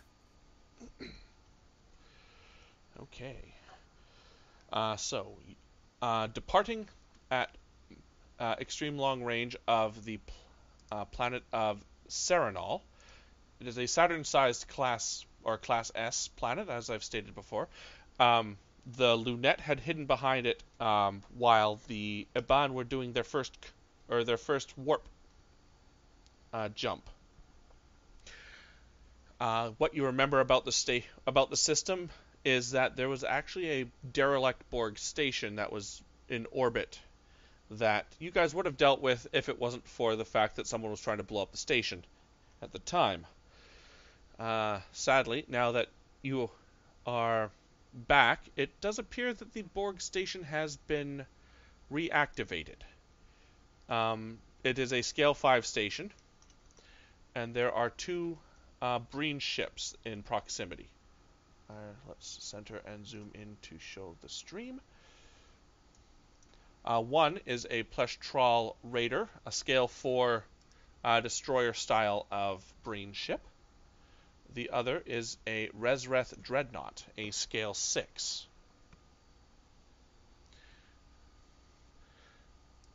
And then there's the Borg station. The Borg station is emitting a high amount of is emitting a gravity field that is pulling rocks and debris into it. And that's all you're able to tell me before you guys start doing your sensor stuff. And I should mention that I have codified rules for silent running. And I will just quickly paste them into the Discord chat here, if you got, or not Discord, the stream, the Roll20 chat. That's it. Too many bloody chats open.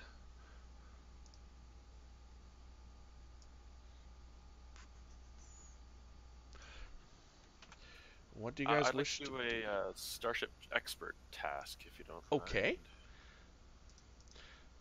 mind. Let's get that here. Something plus con, I think. That would be, I believe that would be Insight plus Con. Difficulty of 2. Assuming those are just against the Breen. The Borg station would be a difficulty 3. Yeah, just against the Breen for now. Okay. They are the more pressing threat.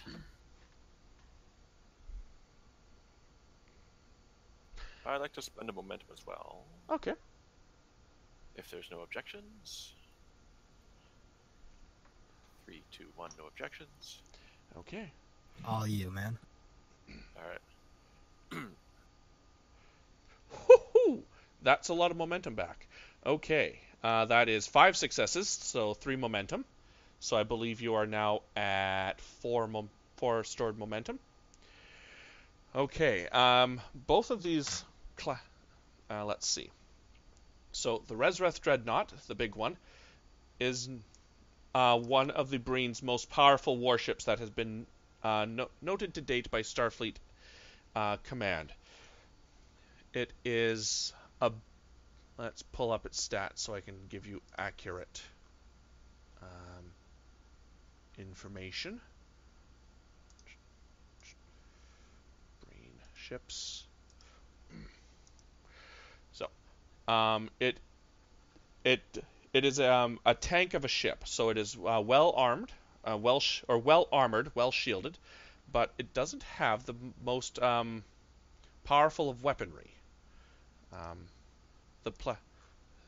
They use the Breen have long since adapted the Dominion of Polaron weaponry, phase Polaron, which allows their ships to pierce the Starfleet shields. And what is typical in an arms race is that the Starfleet shields will adapt, and then the Breen will adapt their weapons around it. So, to get hit with them is potent. It will sting, but their weapons are known to not track fast ships as well. That is probably why they have the Pleshtral Raider, which is a scale 4. Again, carrying Polaron beam arrays. And what is interesting about the Pleshtral is your intelligence recognizes that it is armed with an energy-draining weapon. So, nasty thing. And I'd like to use the bonus momentum I get from the extra very code for the obtained information of have they detected us yet? They have made no attempts that they've detected you, and that's why I brought you out at extreme range, so that you could do things before they do so. Okay. The last piece of information I should mention is that the Breen have developed quantum slipstream drive roughly, if I recall my timeline right, about 12 years ago. So the fact that they're out here is not a surprise. I'll pass on all that information I got back to the captain and just broadcast it generally on the bridge. Well, all that info is acknowledged and received. So I still feel like we need the ability to, at least the Nighthawk should go in closer.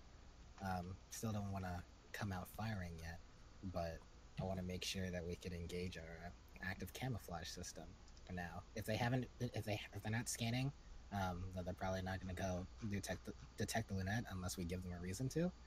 So, but we should just take us in silent running under black alert. Okay. So, if you could please roll me. So, black alert. Well, the running silent option is... So, to run silent is going to require a control plus engineering task, either from tactical or engineering. And this will be assisted by the ship's engine plus security. And the difficulty is 2. Yeah, if it's control engineering, it's probably better if we have an engineer or the Ronnie run it. Okay. If Thashran, do you feel comfortable engaging the silent running option? Sure, I can do that. Okay. So control plus engineering, right? Correct.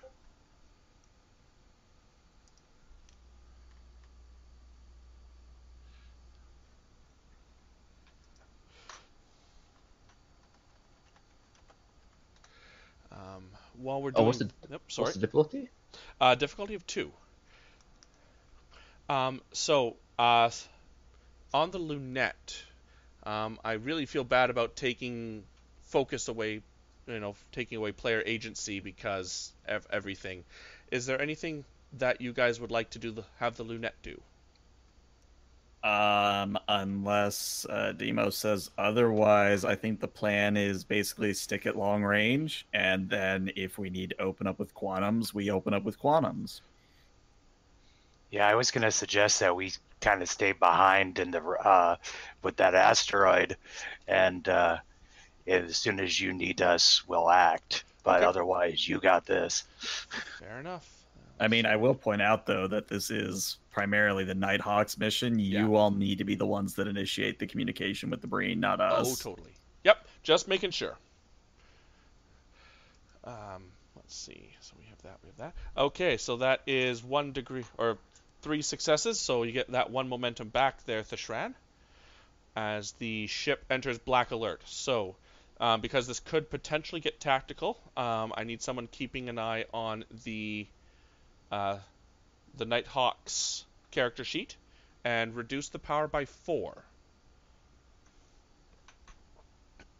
Roger, and we're back to full structure and everything, correct? That's correct. You're back to full structure, full shields. It's like she just left dry dock because she kind of did.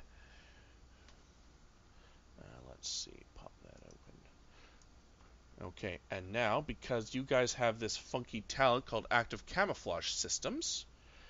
So where would you? So in the upper corner of the map there is the range chart. So how close do you guys want to move the Nighthawk? Let me see here. I vote for medium.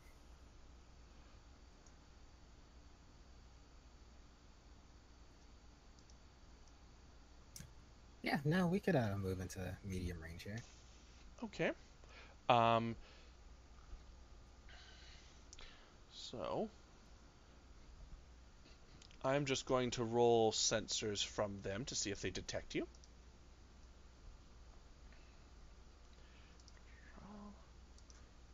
Nope. And I have a handy new macro for this. Nope. Here. That button. Oh. So that is 2 1s. That is 4 degrees of success. Okay. So as you guys get into as you guys enter medium range, the Dreadnought's course immediately shifts to your direction. They raise shields and start powering weapons. And it's not long before the Plush Troll does the same. And at this point, we are going to go into starship combat.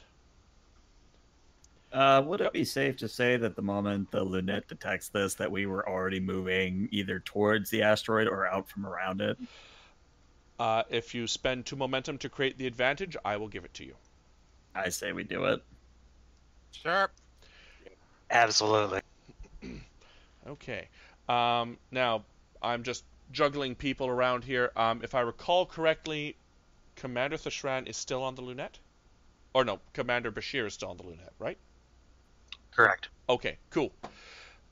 Then, for the sake of funsies, I'm going to just say, and to keep everyone involved as much as possible, that you guys have determined that Commander Jail is an absolutely crummy commander.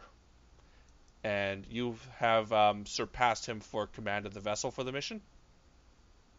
So, congratulations, you're now acting captain of the USS Lunette. I was actually just typing that out right now. Ha! Okay, just to keep everyone engaged, and oh, believe me, he's resigning under protest, but okay, so adding to... I sent him a telepathic communication that said you suck. Turn and there. Okay, so 4, 5, and 6. Okay, so Starship Combat works in this fashion. Within each combat round, or combat turn, I should say, every ship has the number of actions equal to its scale. And ELH, if you've run combat form with me, if I say anything incorrectly, please correct me. And Okay. Yep, during each combat, and it will bounce back and forth between ships. There should be reference. Your combat actions, I believe, can be found on page... I had it open. I believe it was 221 or so of the core rulebook. That's where it starts, yeah. And we will go from there. So, because the Lunette has decided to seize the initiative, they can have first action. Well, what I would say on that is the Nighthawk still needs to be the one that opens up a channel here, because if we just start firing, that's an international incident. So I think it Red actually alert, needs to be the Nighthawk. shields. Okay. Yeah, I think the Nighthawk needs to go first here.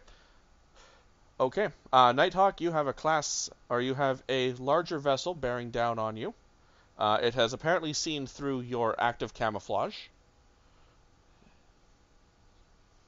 Oh boy, this is what I live for. So to be clear, this is the Dreadnought. This is the Dreadnought, yes. And it's Breen in origin. It is Breen.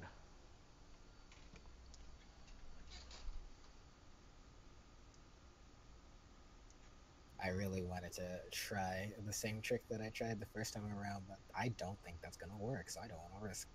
Okay. So instead, yeah, we'll just open up standard hailing frequencies. Okay. A typical Breen in full Breen armor answers the hail. Real quick. Yes. Could we make this an actual task? I mean, it is a difficulty 0 task as written. You want momentum? That makes sense. Yep. So let's open hailing frequencies, which I believe is 223. 223. Open hailing frequencies. So someone needs to roll me a control plus engineering. I would recommend that Vault be the one to do that. So if someone wants to activate her and roll me a control engineering. And the Nighthawk will assist you with a comms engineering. Correct. Well, I could take care of rolling for the Nighthawk. Okay. How about let's get our doctor into the fray. Go pull up that sheet. Yeah. Yeah. So, Doctor, if you could pull up Vault Rani. She's under supporting characters, Nighthawk Engineering.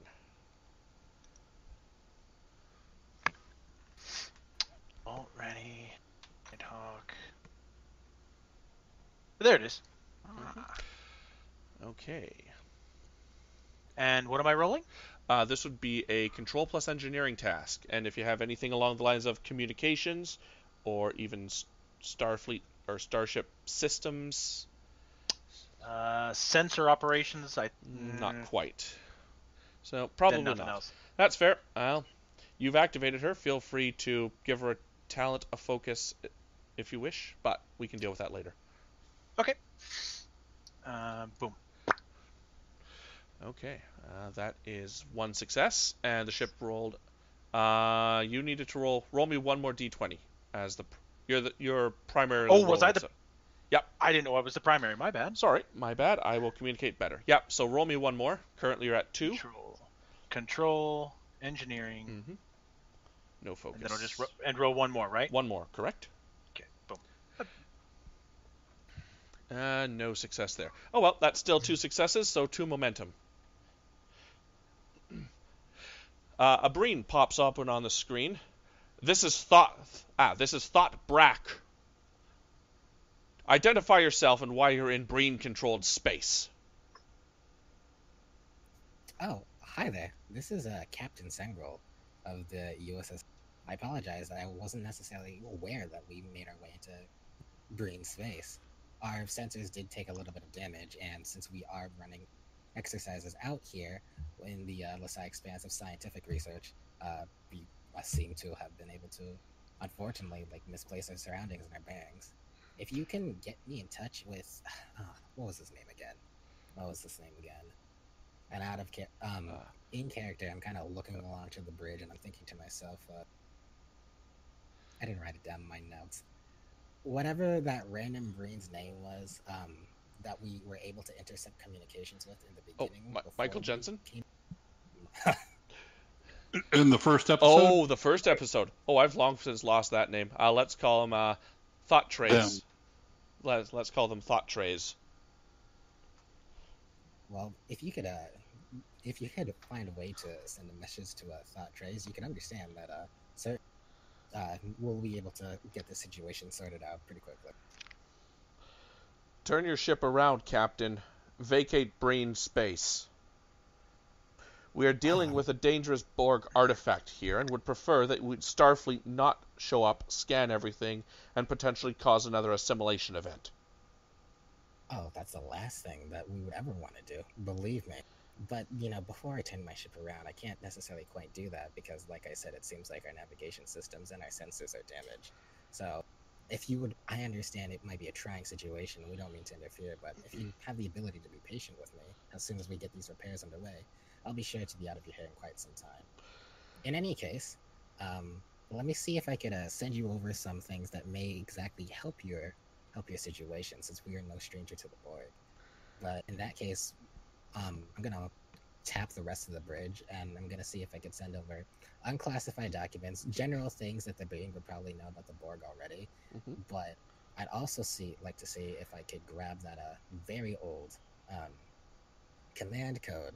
And before I send it over, I'd like to see, with combination with current Cerberus intelligence, if it needs to be altered before I could kind of get that acceptance. Okay. So run it by. So the command code to override breen systems. Is that what you're looking for? That's what I'm looking for. Yes, I remember that one. You are welcome to try. So let's run a. Good question. So let's roll a presence plus command to even get him to at least continue talking to you. This is going to be a difficulty 3, and I'm going to spend some threat to increase the threat range 18 to 20. All right, then. I'll go ahead and spend a momentum in this case. Okay. And I'll say either my undercover operations focus would apply here, or pattern recognition. Pattern rec could work, yes. Since this is something that we have done before, and in this case, we just want to modify it, if necessary. Ooh, all right. That is 3 successes. Check that fit. Oh, that is a complication. That is an 18 rolled. So, you are able to... Let's see. How will this work? Captain, I understand the Starfleet's desire to be helpful in every situation possible, especially when there's Borg tech. After all, your government pretty much forbids you from working on it, and had you destroy most of it while we, of the Breen Ensign Kethy, and our allies have not had such moral... what's the word I'm looking for? Moral obligations to such technology. However, I will be pleased to accept it. And by the way, if your navigation is so lost, perhaps your sister ship at Grid 245 could assist you in leaving this sector.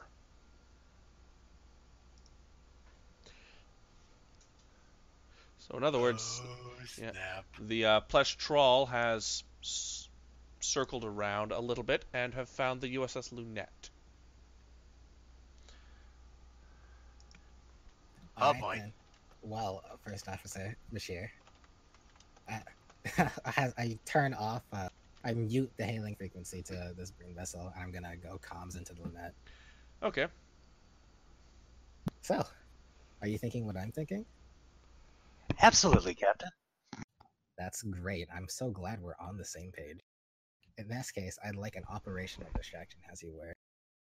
Give off some sort of a mission where you feel like it may be necessary and prudent of the brain to make sure that leaving this sector is not necessarily in your best interest. That's not me telling you to actually fire upon them.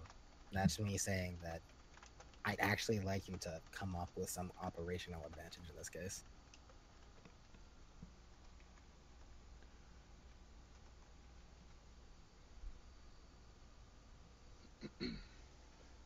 Perhaps your sensors are still damaged, and we are here to assist you.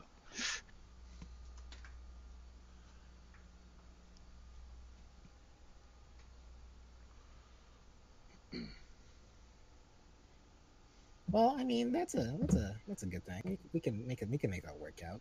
Why don't you inch closer and give us a helping hand? Absolutely. I mean, the captain literally said this other ship should help you on your way, so. Exactly. Okay, move the Lunette to the location that you'd like her to be, please. So I'm just going to advise that if we move any closer, we sort of lose the optimal range for torpedoes. So, I mean, we can get 3 hexes closer, and any more, and we might as well fire phasers. Works for me. We'll move 3 hexes closer and face towards the raider. Okay. So about there.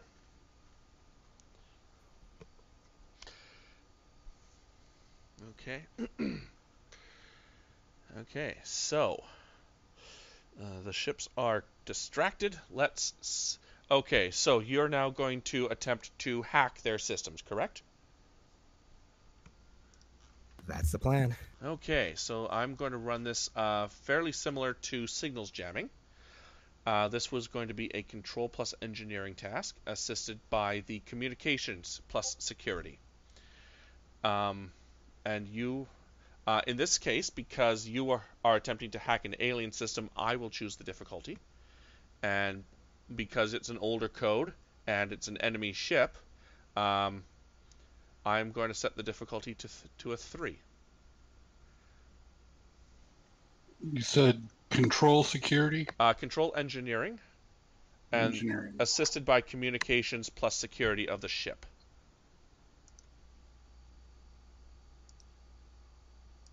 So while the Lunette is actually making this action, I'm forgetting my Starship combat a bit. Every action is actually, how much time would that take? Every action, it's a little more loosey-goosey in Star Trek than it is in, say, Dungeons and Dragons. And you're not actually in combat yet. So I will say that this is going to take maybe 5 minutes at max. Okay, then.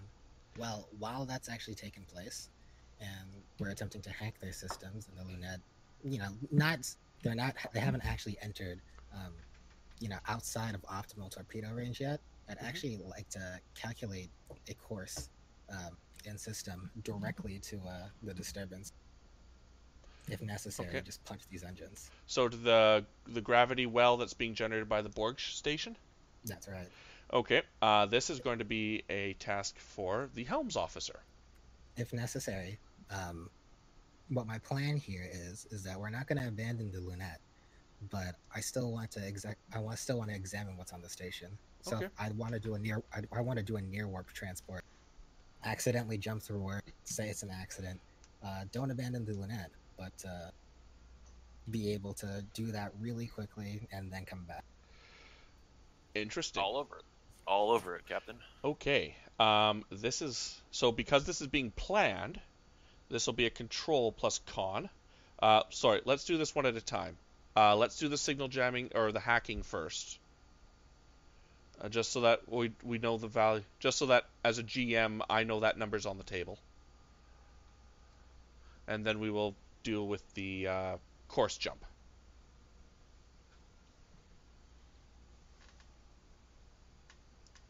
And who's doing the hacking? Well, whoever wants to, really. That's a control plus engineering task. You do have a couple. Engineer, perhaps. Yeah, the Binars. Engineer could do it. Binars in the science data lab are probably more proficient at it, but that's up to you guys. Why don't we let the binars do it? All right. If someone could pull up the 01 and 11 sheet, please.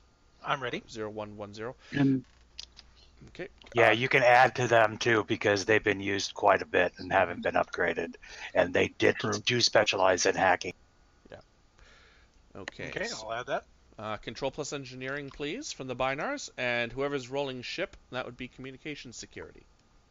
all right, I got the ship. Okay, control engineering. Are they the main? Are they the main roller? Yep, binars are the main roller. Okay, 2d20. Use momentum too. Oh, so 3d20 then. Sure. And I believe Ensign, the Captain Crawford's player, has surprisingly graced us with her presence, or his presence. Howdy, Captain. Okay. Hiya. I added hacking as a focus, so can I say applicable focus? That works for me. Okay. Ooh. Oh God, that's not good. I'm afraid. Hopefully, maybe the ship can assist. Maybe you'll get a critical. Ship got 2. Ship did get 2. Oh, I see that now. Cool. That is enough. You effectively have hacked the Breen's computer system, but you'll only have a couple actions to pull off before they realize it and could potentially backtrack it.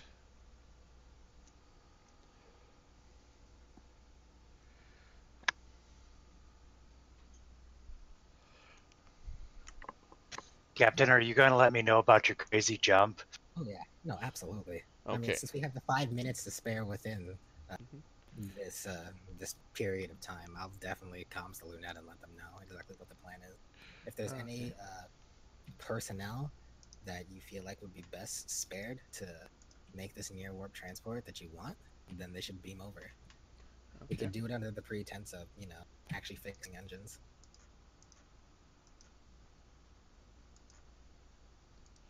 I was going to say, I think I like my crew where they're at right now because they know this ship better than we. Then that's completely within their purview.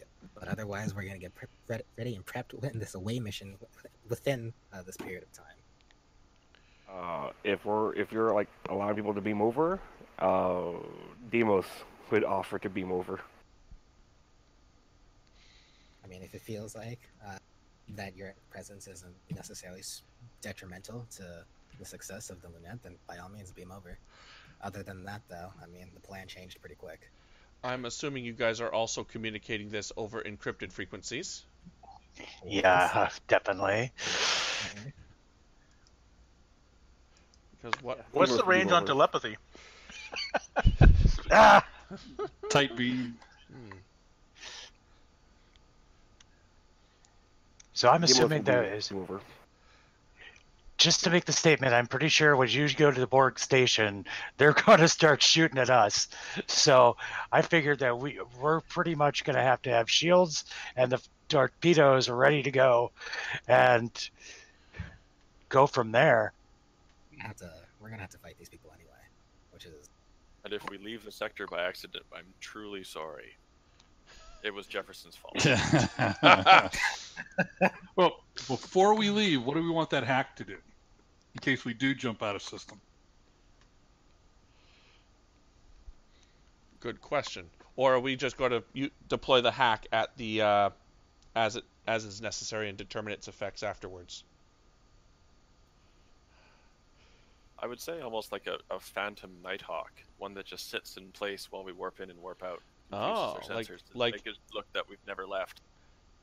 So you want to do something similar to the Picard maneuver, where the Nighthawk, except the Nighthawk does not appear anywhere else. That's a Yeah, bold. What a great idea that I didn't come up with, which is why I delegated I was- this to my staff. I was thinking shields and weapons go into a diagnostic mode for 20 minutes or longer. Shields and weapons in diagnostic mode. That sounds good. Yeah. That way, if we need to shoot at them, we can shoot without them shooting back for a round or two at least. That'd be an interesting idea. Okay, so let's. So you're doing the warp jump. Let's do the warp jump. Assuming that's what you're doing, in which case I would like a control con from Mr. Erkin, or Mr. Erkin, and the ship can assist with engines plus con. This will be because you're doing a warp jump within a system, and all these little bits and pieces of debris floating around. Not to mention a gravity well. I should probably aura that. This is going to be a difficulty of 4. And keep in mind, you It's do have also determination. worth. Yep, sorry. Oh, sorry. It's also worth noting that because we are in pseudo starship combat, that in order to move in warp, you have to spend power equal to the number of zones. So for you to just get to Borg Station, it's 2 zones, so that's 2 power. To get immediately back, that's 4 power. And you guys haven't recovered power yet from your that was lost. So Nighthawk will have some power left, but not lots. Yeah, we're down to 9 now. We'd be down to, what, 5 after that? Yep. I can always squeeze more power out, but then that would add complications. Mm-hmm. I think it's worth a shot myself. I like our crazy plans. And as long as Jefferson's not rolling, I believe. Okay. Okay, Alec? Yes. I'm going to use my bold talent. Okay, so you're going to buy... that only comes in if you buy dice with threat. Which I'm going to. Okay. And how many dice are you going to buy? I'll buy 2 dice for... 3 threat. 2 dice for 3 threat? Yep. I'll do 1 dice for 1 threat. Okay. And I'd like, just in case people forget, because I know Nighthawk crew is still new to the whole thought, there is your determination. You can spend determination to get 1 dice that automatically rolls a 1. I'm down for that. So, yeah, okay. And then if you want that 4th, so that counts as your 3rd die, so if you want another die on top of that, that will count 2 threat. Or cost 2 threat. You could use some momentum. Yeah, then his Yeah, I bold was one going to apply. spend a moment. Oh, Yeah. true. So at the moment, that's 4 dice rolling or 5? If you're buying, so you have the 2 dice as normal. You have the 3rd die that you buy with your determination. Yep. And if you wish to spend 2 threat, you'll get a 4th dice. So roll 3 and just imagine there was that the 4th roll 3 dice and add 2 more successes on top of the results. Okay. 3 dice. I am praying the hell of the prophets right now. Okay. Prophets, take the wheel. Don't worry about it, dude. That is 5 successes. And what is the ship? The ship is, I had it up. That will be engines plus con. Yeah, that's 6 successes. 6, yes, my bad. We get 2. Yeah, so you have 6 successes. You didn't spend momentum on that, so I don't know why you're spending momentum, unless you meant to spend momentum. I meant to. I forgot. Sorry. Okay, so that's a grand total of 7 successes. So that is so you get 3 more momentum from that. Lieutenant Alec, whether or not you choose to tell anyone about this is completely up to you. However, there is a brief second that you see nothing but white, and this, like, just in the span of an eye blink. You blink your eyes, and instead of blackness, there's bright white, and as soon as you reopen them, you have performed your you've executed the maneuver perfectly. I will unabashedly jump up out of my seat and throw my arms straight into the air. Yes! Did anyone else see that? Anyone? Anyone? Yeah, this guy right here. And then, like, acknowledge what he just did and sit down back in his chair and be like, good captain. Okay. So you are actual Nighthawk is here, holographic Nighthawk still here. Or after image. Assuming that's what you're telling the hack to do? What? Yes, yeah. Okay. I guess. So that is one action from the hack. I will give you one more action from said hack before they understand what the heck is going on. Okay, you are now at the Borg station.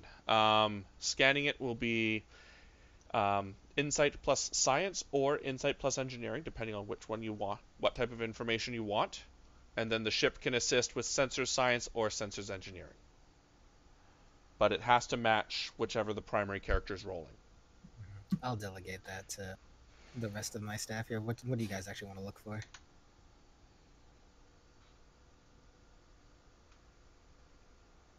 All right. Well, I'll go say we're gonna look for engineering information. So okay. Let's go do that.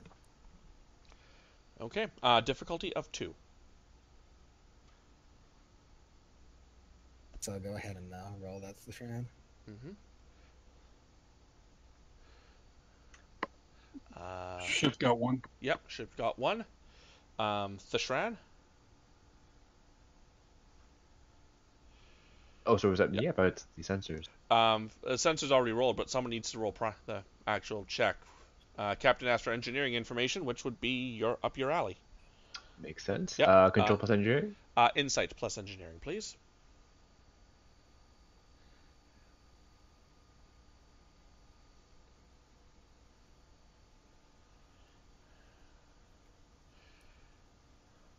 Well, there's your 2. That's the 2 successes you need. So this Borg station is a Borg refinery.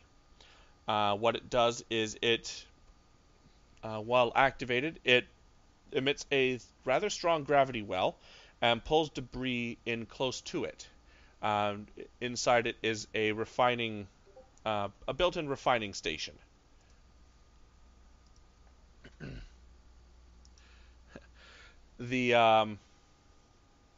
Sorry, lost train of thought. There's no Borg life signs on board. The station itself appears to have been activated fairly recently, given its general dilapidated state. Definitely not the... structurally, it hasn't changed since the time about a month ago you guys, or the Lunette came by. You can tell that it is wired head to toe with Breen portable power devices. And there are no Borg life signs. There's actually no Breen life signs on board either.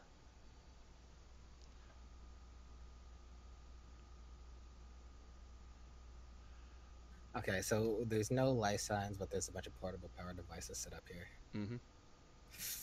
Okay then. Well, almost changes things. I almost don't want to beam down there, but we're going to do so anyway. So Deimos is on board at this point, correct? Deimos is on board, yep. All right then. Well, we're gonna quickly assemble this away team. Okay.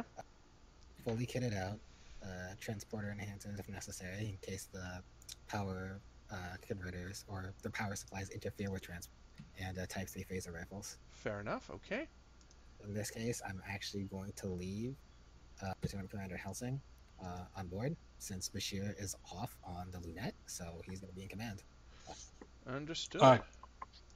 Okay. Right, so we're going to... Go ahead. Nope, keep talking. I'm just looking for what I need to do here.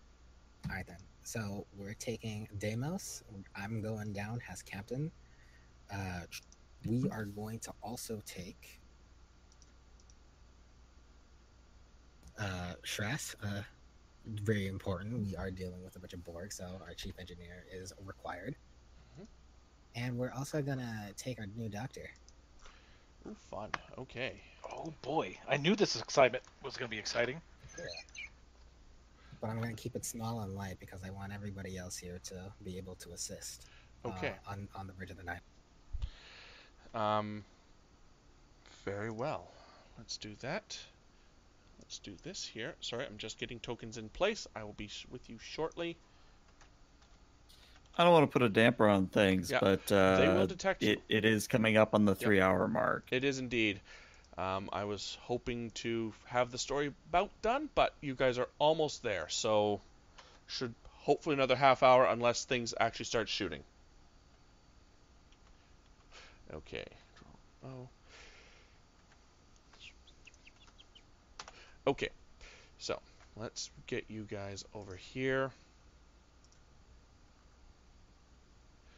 In fact, the fact that we've gone this far in 3 hours, I'm actually calling this a success in moving the story along.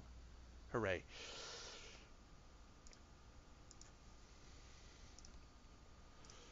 Our wrenches aren't working. Something like that, yes. There, that's the background I need. Yoink. Okay, so let me run this. We are talking about characters here. I'm just going to move you over to the Borg map.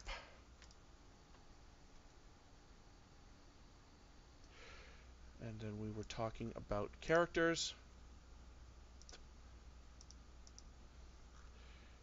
Right, Nighthawk. So you're leading. Then it was the Shran and Demos and it was Coax, correct? That's it? Mm-hmm. That's it. Oh. Let's actually move you guys to the right spot. There we go. Okay. So, give me a split second to plug in my headset because apparently it's about to die. Those are always fun reminders. Beep. Okay, I'm back, and okay, you beam on board the Borg station. The structure. You're cutting out. Am I? Cutting out. Oh no. Better? Hello, No, hello. Yeah, You're better. good. Okay, Stable. cool. You beam onto the Borg station. It is designed, as most Borg stations are, to be generally claustrophobic. But there's an obvious command platform overlooking the roiling of energy conduits and gears and chemical reactions and small miniature explosions, as well as large pools of melting metal and other rock. There's no one on board the station. You do see that the Breen power cells have been wired to Thashran's. Actually, Thashran, you would respect this because they have done a slapdash job, but they have done it well. Oh, it looks pretty good, actually.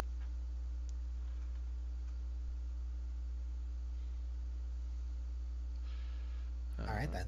So, is there anything else, or can we start moving through it? That's all you see. Okay then. Well, if we could pull our tricorders out to see if we could scan for any sort of other abnormalities or hidden or possibly cloaked devices or personnel. Okay. I mean, we say there's no life signs here, but now we're on board. We gotta make sure. Naturally.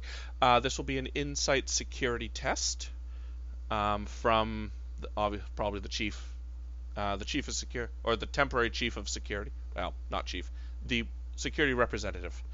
Can be assisted by one of you, whoever wants to roll insight security. So if you have anything along the lines of communications or tactical systems, or even infiltration or counter-infiltration, something like that would work for focus. I've hazard awareness. I'll let that one work, yeah. I got investigation. Ooh, investigation would actually be good too. So what's the roll again? This is going to be a difficulty of 2. Insight security. Inside security with the focus.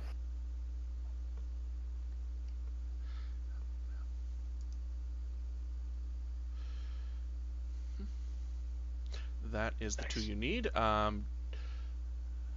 can assist, or is it? Yep, you can assist. Yep. So insight security, insight security for you, Thishran. Ooh, 2 more. All right. So you get 2 more momentum. Wow. So,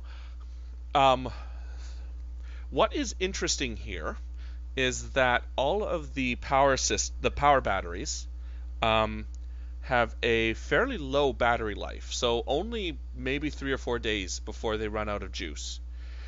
And none of the internal systems that actually do anything are powered. Only things such as the gravity well, a few rudimentary point defense systems on the exterior of the station. The mining or the automated systems are activated only to run at maybe 1/10 power. Basically, it looks like the station was set up just to look more alive than it actually is. Like bait?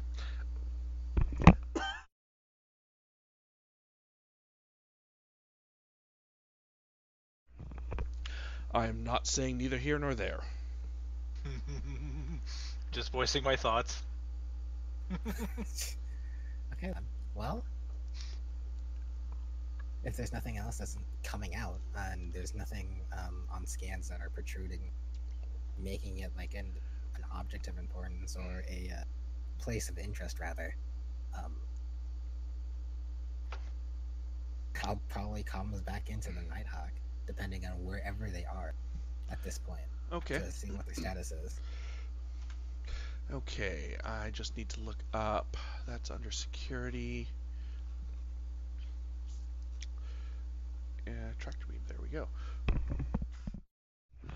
Let's see, so Helsing, you are currently in command of the Nighthawk. You get the hail from the captain.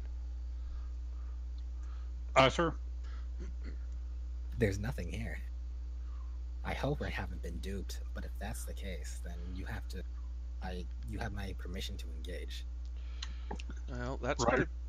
Rough. Right as the communication hits, we're going to see what the Dreadnought is going to do in action. And I have to cut back to the other map so I can actually do that action.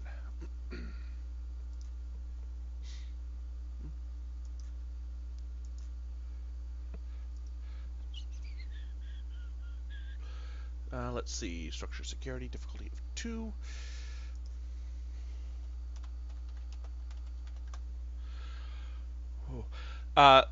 So the ship's tractor beam, or the USS Nighthawk, is momentarily caught in the Resreth Dreadnought's tractor beam.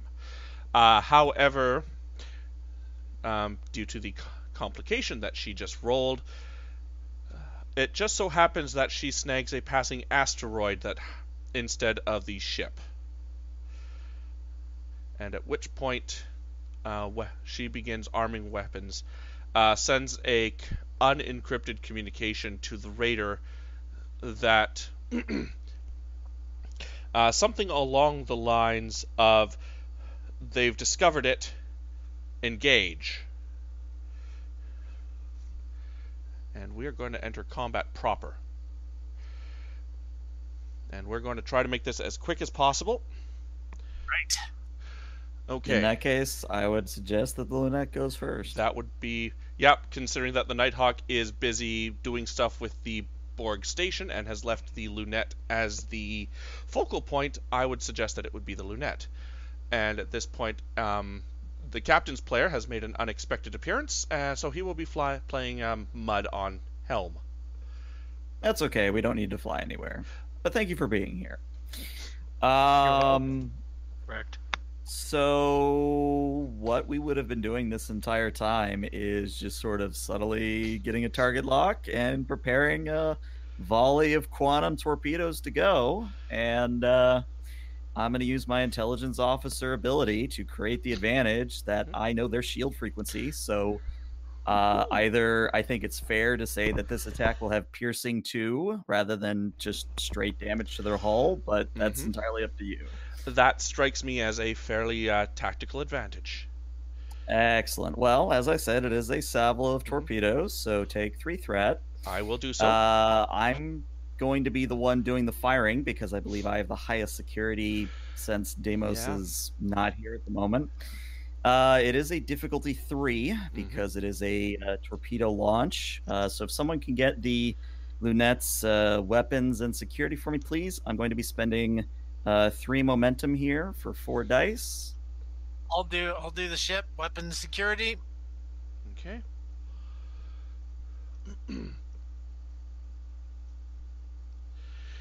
That might be an issue. Well, we need the ship here to crit is what needs to happen. Otherwise, I got to spend my determination. Nope. All right, so that's not a crit, which means I have to spend my determination. Okay. My value that I'm going to tap is that do no harm only applies in sickbay, so I will be re-rolling those 3. That works.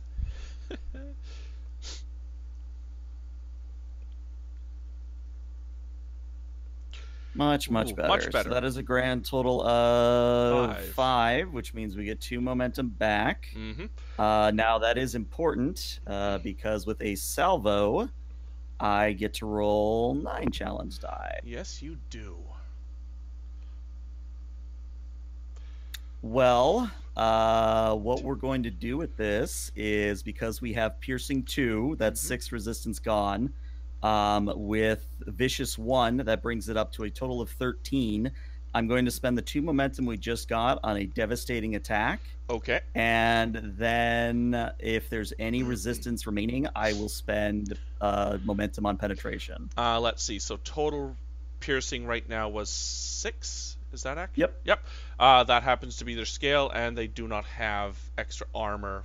So, yeah, that is all that you need. All right, so my question is, because of devastating attack, high yield, etc., how much shield did it have? It had, and I had just closed off the character sheet because I am a bad GM. I believe it had about 15 shield. All right, in that case, we're going to dump the remaining momentum because what that's going to mean, and I hate to do this to you, but it is a good lesson in why you never let them fire quantums. What happens is, so we've done more than 5 damage. That's 1 breach. With high yield, that's 2 breaches. 2. Yep.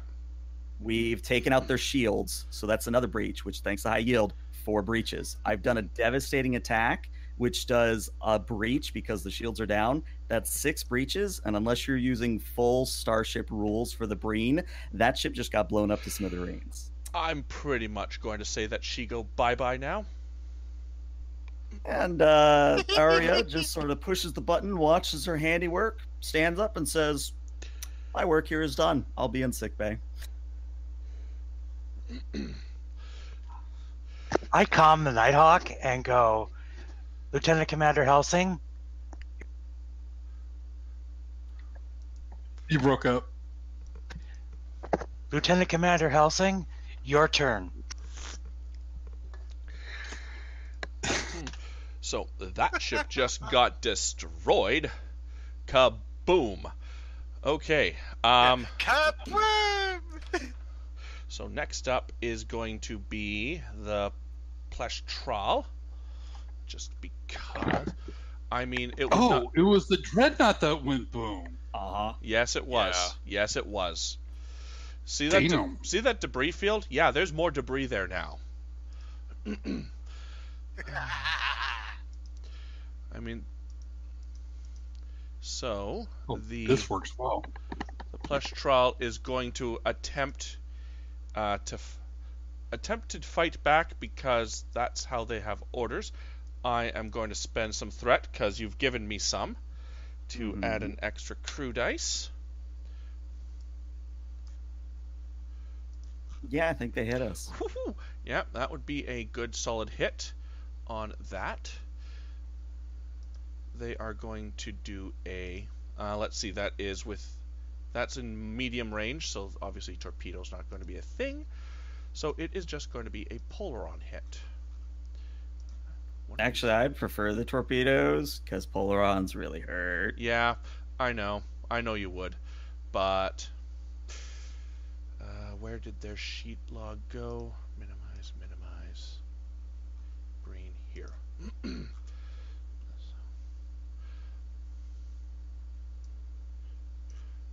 Nope, cancel that. Pop that out, roll this, and that is that much. Roll 7 challenge dice. Okay, so that is a grand total of 8, and it is piercing 2. Yeah, which means our resistance is completely gone, which means we take 8, which means it's a breach. Yep. And I would have let you roll the breach, or the system hit, if you had, actually left a ship intact, but you didn't. So that is a system hit to structure. And if I have my rules out ready, I would. Basically, you have to roll a challenge die. If you roll an effect, it means a named NPC or PC is hit, and how you determine that is up to you as the GM. Okay, so roll 1 challenge dice. So that. All right, we're good. Yeah, you guys are fine. The ship rocks as a Polaron beam strikes its its little ventral wing. And now it is going to be the Nighthawk's turn. All right, I am a newbie to spaceship combat. That is fine. So, you currently have long. Let's see, how many hexes is that? Actually, that's extreme range if I'm counting right. Yeah. Yeah, that's extreme range at the moment. So, how far can we move in one turn and still be able to shoot? So what would happen is you would have to have a helm officer do an impulse action to get you within to change zones, and I believe that is a difficulty of 0 task, and then the next go around you'd be able to shoot. All right, or you could spend momentum to keep the initiative, in which case then you can do 2 actions. Well, as they said, he has quick action, so right, that would work. So the idea is. Alec will do the maneuver, get us in range, quick action, and who was it? Lorelei, the other security person. Oh yeah, Lorelei. Yeah, Expley. Should have to take over that, and then we'll launch the torpedoes. Okay. So to help you out here, you are trying to fire torpedoes. Roger. Yeah, so that costs. So to fire a torpedo, you have to give me threat. Not a problem. Okay, that is fair. So the reason I say that is you only really want to move 2 hexes, and that's just a maneuver. The important distinction there is that is not requiring any power. Oh, perfect. Okay. And so also, go ahead. Yeah, so move the Nighthawk to within your 2 hexes. Cool. Thank you. Okay. And then you get to. And torpedoes don't cost any power, correct? Correct. Well, first you want to do the helm task because that could give you momentum, which would be good. Ensign. Yeah. Ensign. Oh, Lieutenant. Lieutenant. I'm sorry, I used to Jefferson being up there. Oh yeah, it's okay. It's a common mistake. Yep. So that would be a control plus con, and ship can assist with engines plus con. Difficulty 0. I'm using my helm operations focus. Two successes. Excellent. So that's 2 momentum already. Who's rolling ship? Ship rolls 1. So, yep, 3 momentum. And now you get to fire torpedoes. All right, so for torpedoes, you have the option of firing just 1 torpedo, or you can fire a salvo. Now, the salvo, actually, I take that back. It would have been 8 breaches, but that's neither here nor there. Anyway, if you fire a salvo, you roll 1 additional challenge die, and you automatically acquire the spread effect, which does half the damage rounding up. So, what kind of torpedoes do you have? Do you have photons? Do you have quantums? Photons. Okay, so they're not as good as quantums, but you can very easily alpha strike this as well. But it would require a salvo. Okay. Now, the caveat to that is a normal torpedo is 1 threat, a salvo is 3 threat. I'd say give him. Gotta go for it. Give Yeah. him the threat. Okay. Cool. Okay, and then So, anybody want to roll for? the ship. Yeah. I can handle so, the. control security, and this is weapons, and the ship will assist with. Ship will assist with weapon security, and I believe torpedoes are a difficulty 3. You got it. See, I'm learning. Learn by doing. And Loxley will use one of the momentum for another die. Okay.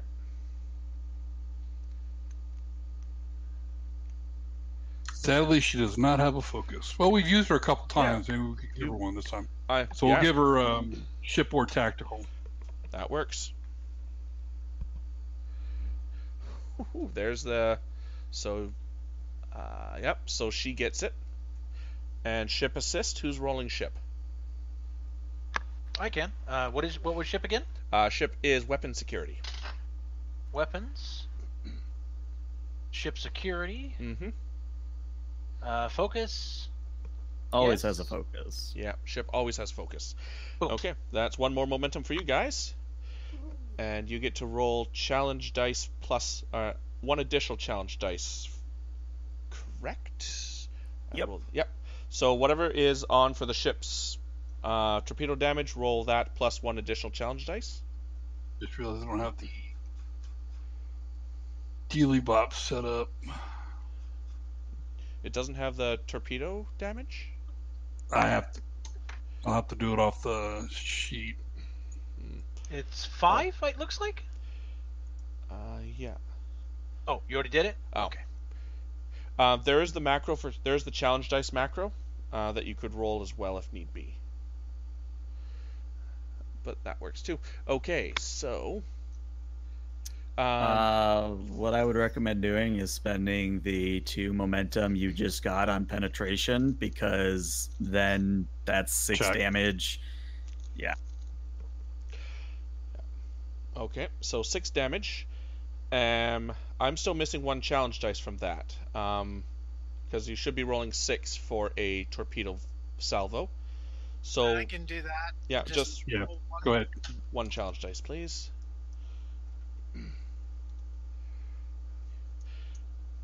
Nada. Okay. And so that causes a breach, and because it has high yield, I believe that means it gets 2 breaches. Correct. And it's important to know how much shield it has, because it gets spread. It does 3 more damage, which if that ticks over to shield, does everything we needed to do. Okay, so that plush troll has it started with 12 shields, so it lost 6 from the dice, 3 more from the spread, and it has 3 left. Mm-hmm. Cool. And 2 breaches. So because Commander Helsing rolled the damage, if you go to the macros page, you should see one there called System Hit. Alrighty. And if you could roll that twice for me, please. System Technobabble challenge die system hit. Roll twice. Yes, please. Whew. 2 sensors. Okay.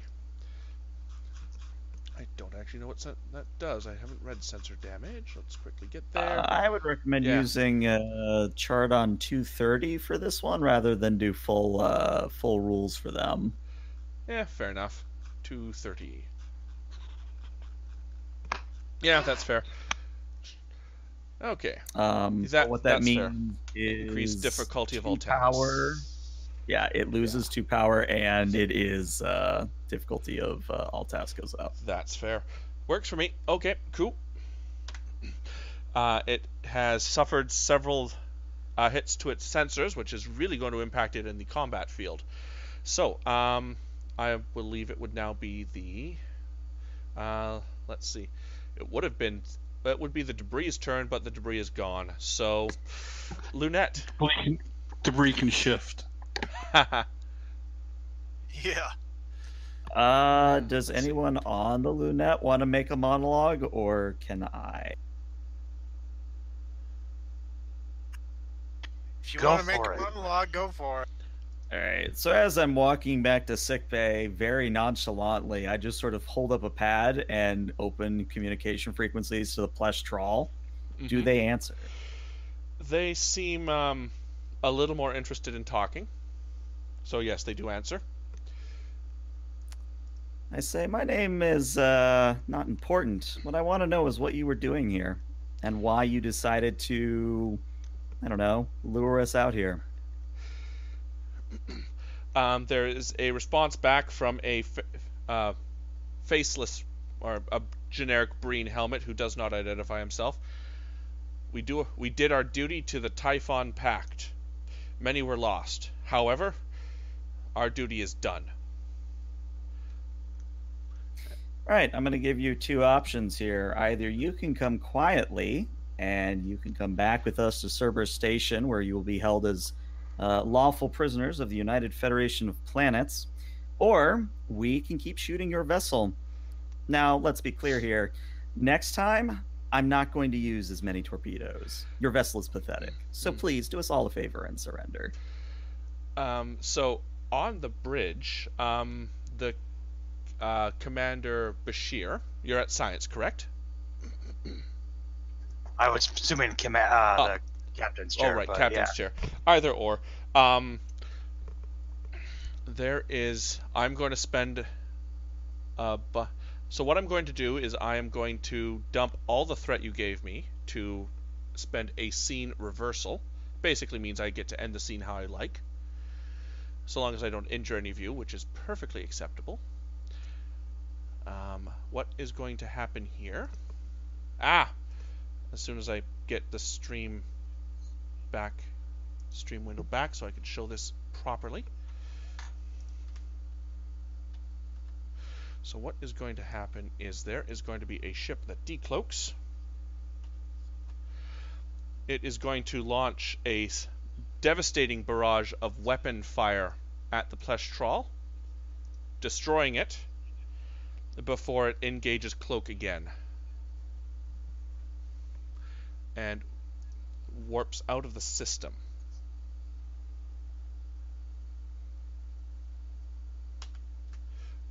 Oh my. And on that note, I am going to bring the session to a close. What type of ship was it that decloaked? That would have been a Zenkethi ship. Roger. So, I'm bringing. So part one of the crossover is completed. You have done as the GM has intended, and only about a half hour over the GM's allotted time limit. So that's actually rather well by my standards. So I'd like to thank everyone for attending, and a special shout out to the Cerberus folks who could come in on a Thursday, what is not their regular scheduled programming. Yay! Yeah. Next Friday, so Friday, September the 6th, there will be the Cerberus half of this crossover, where we will see precisely why these ships came out this far for what appears to be nothing. So on behalf of myself and my players, I thank everyone for tuning in, and I will see you all next time. Goodbye. Yep.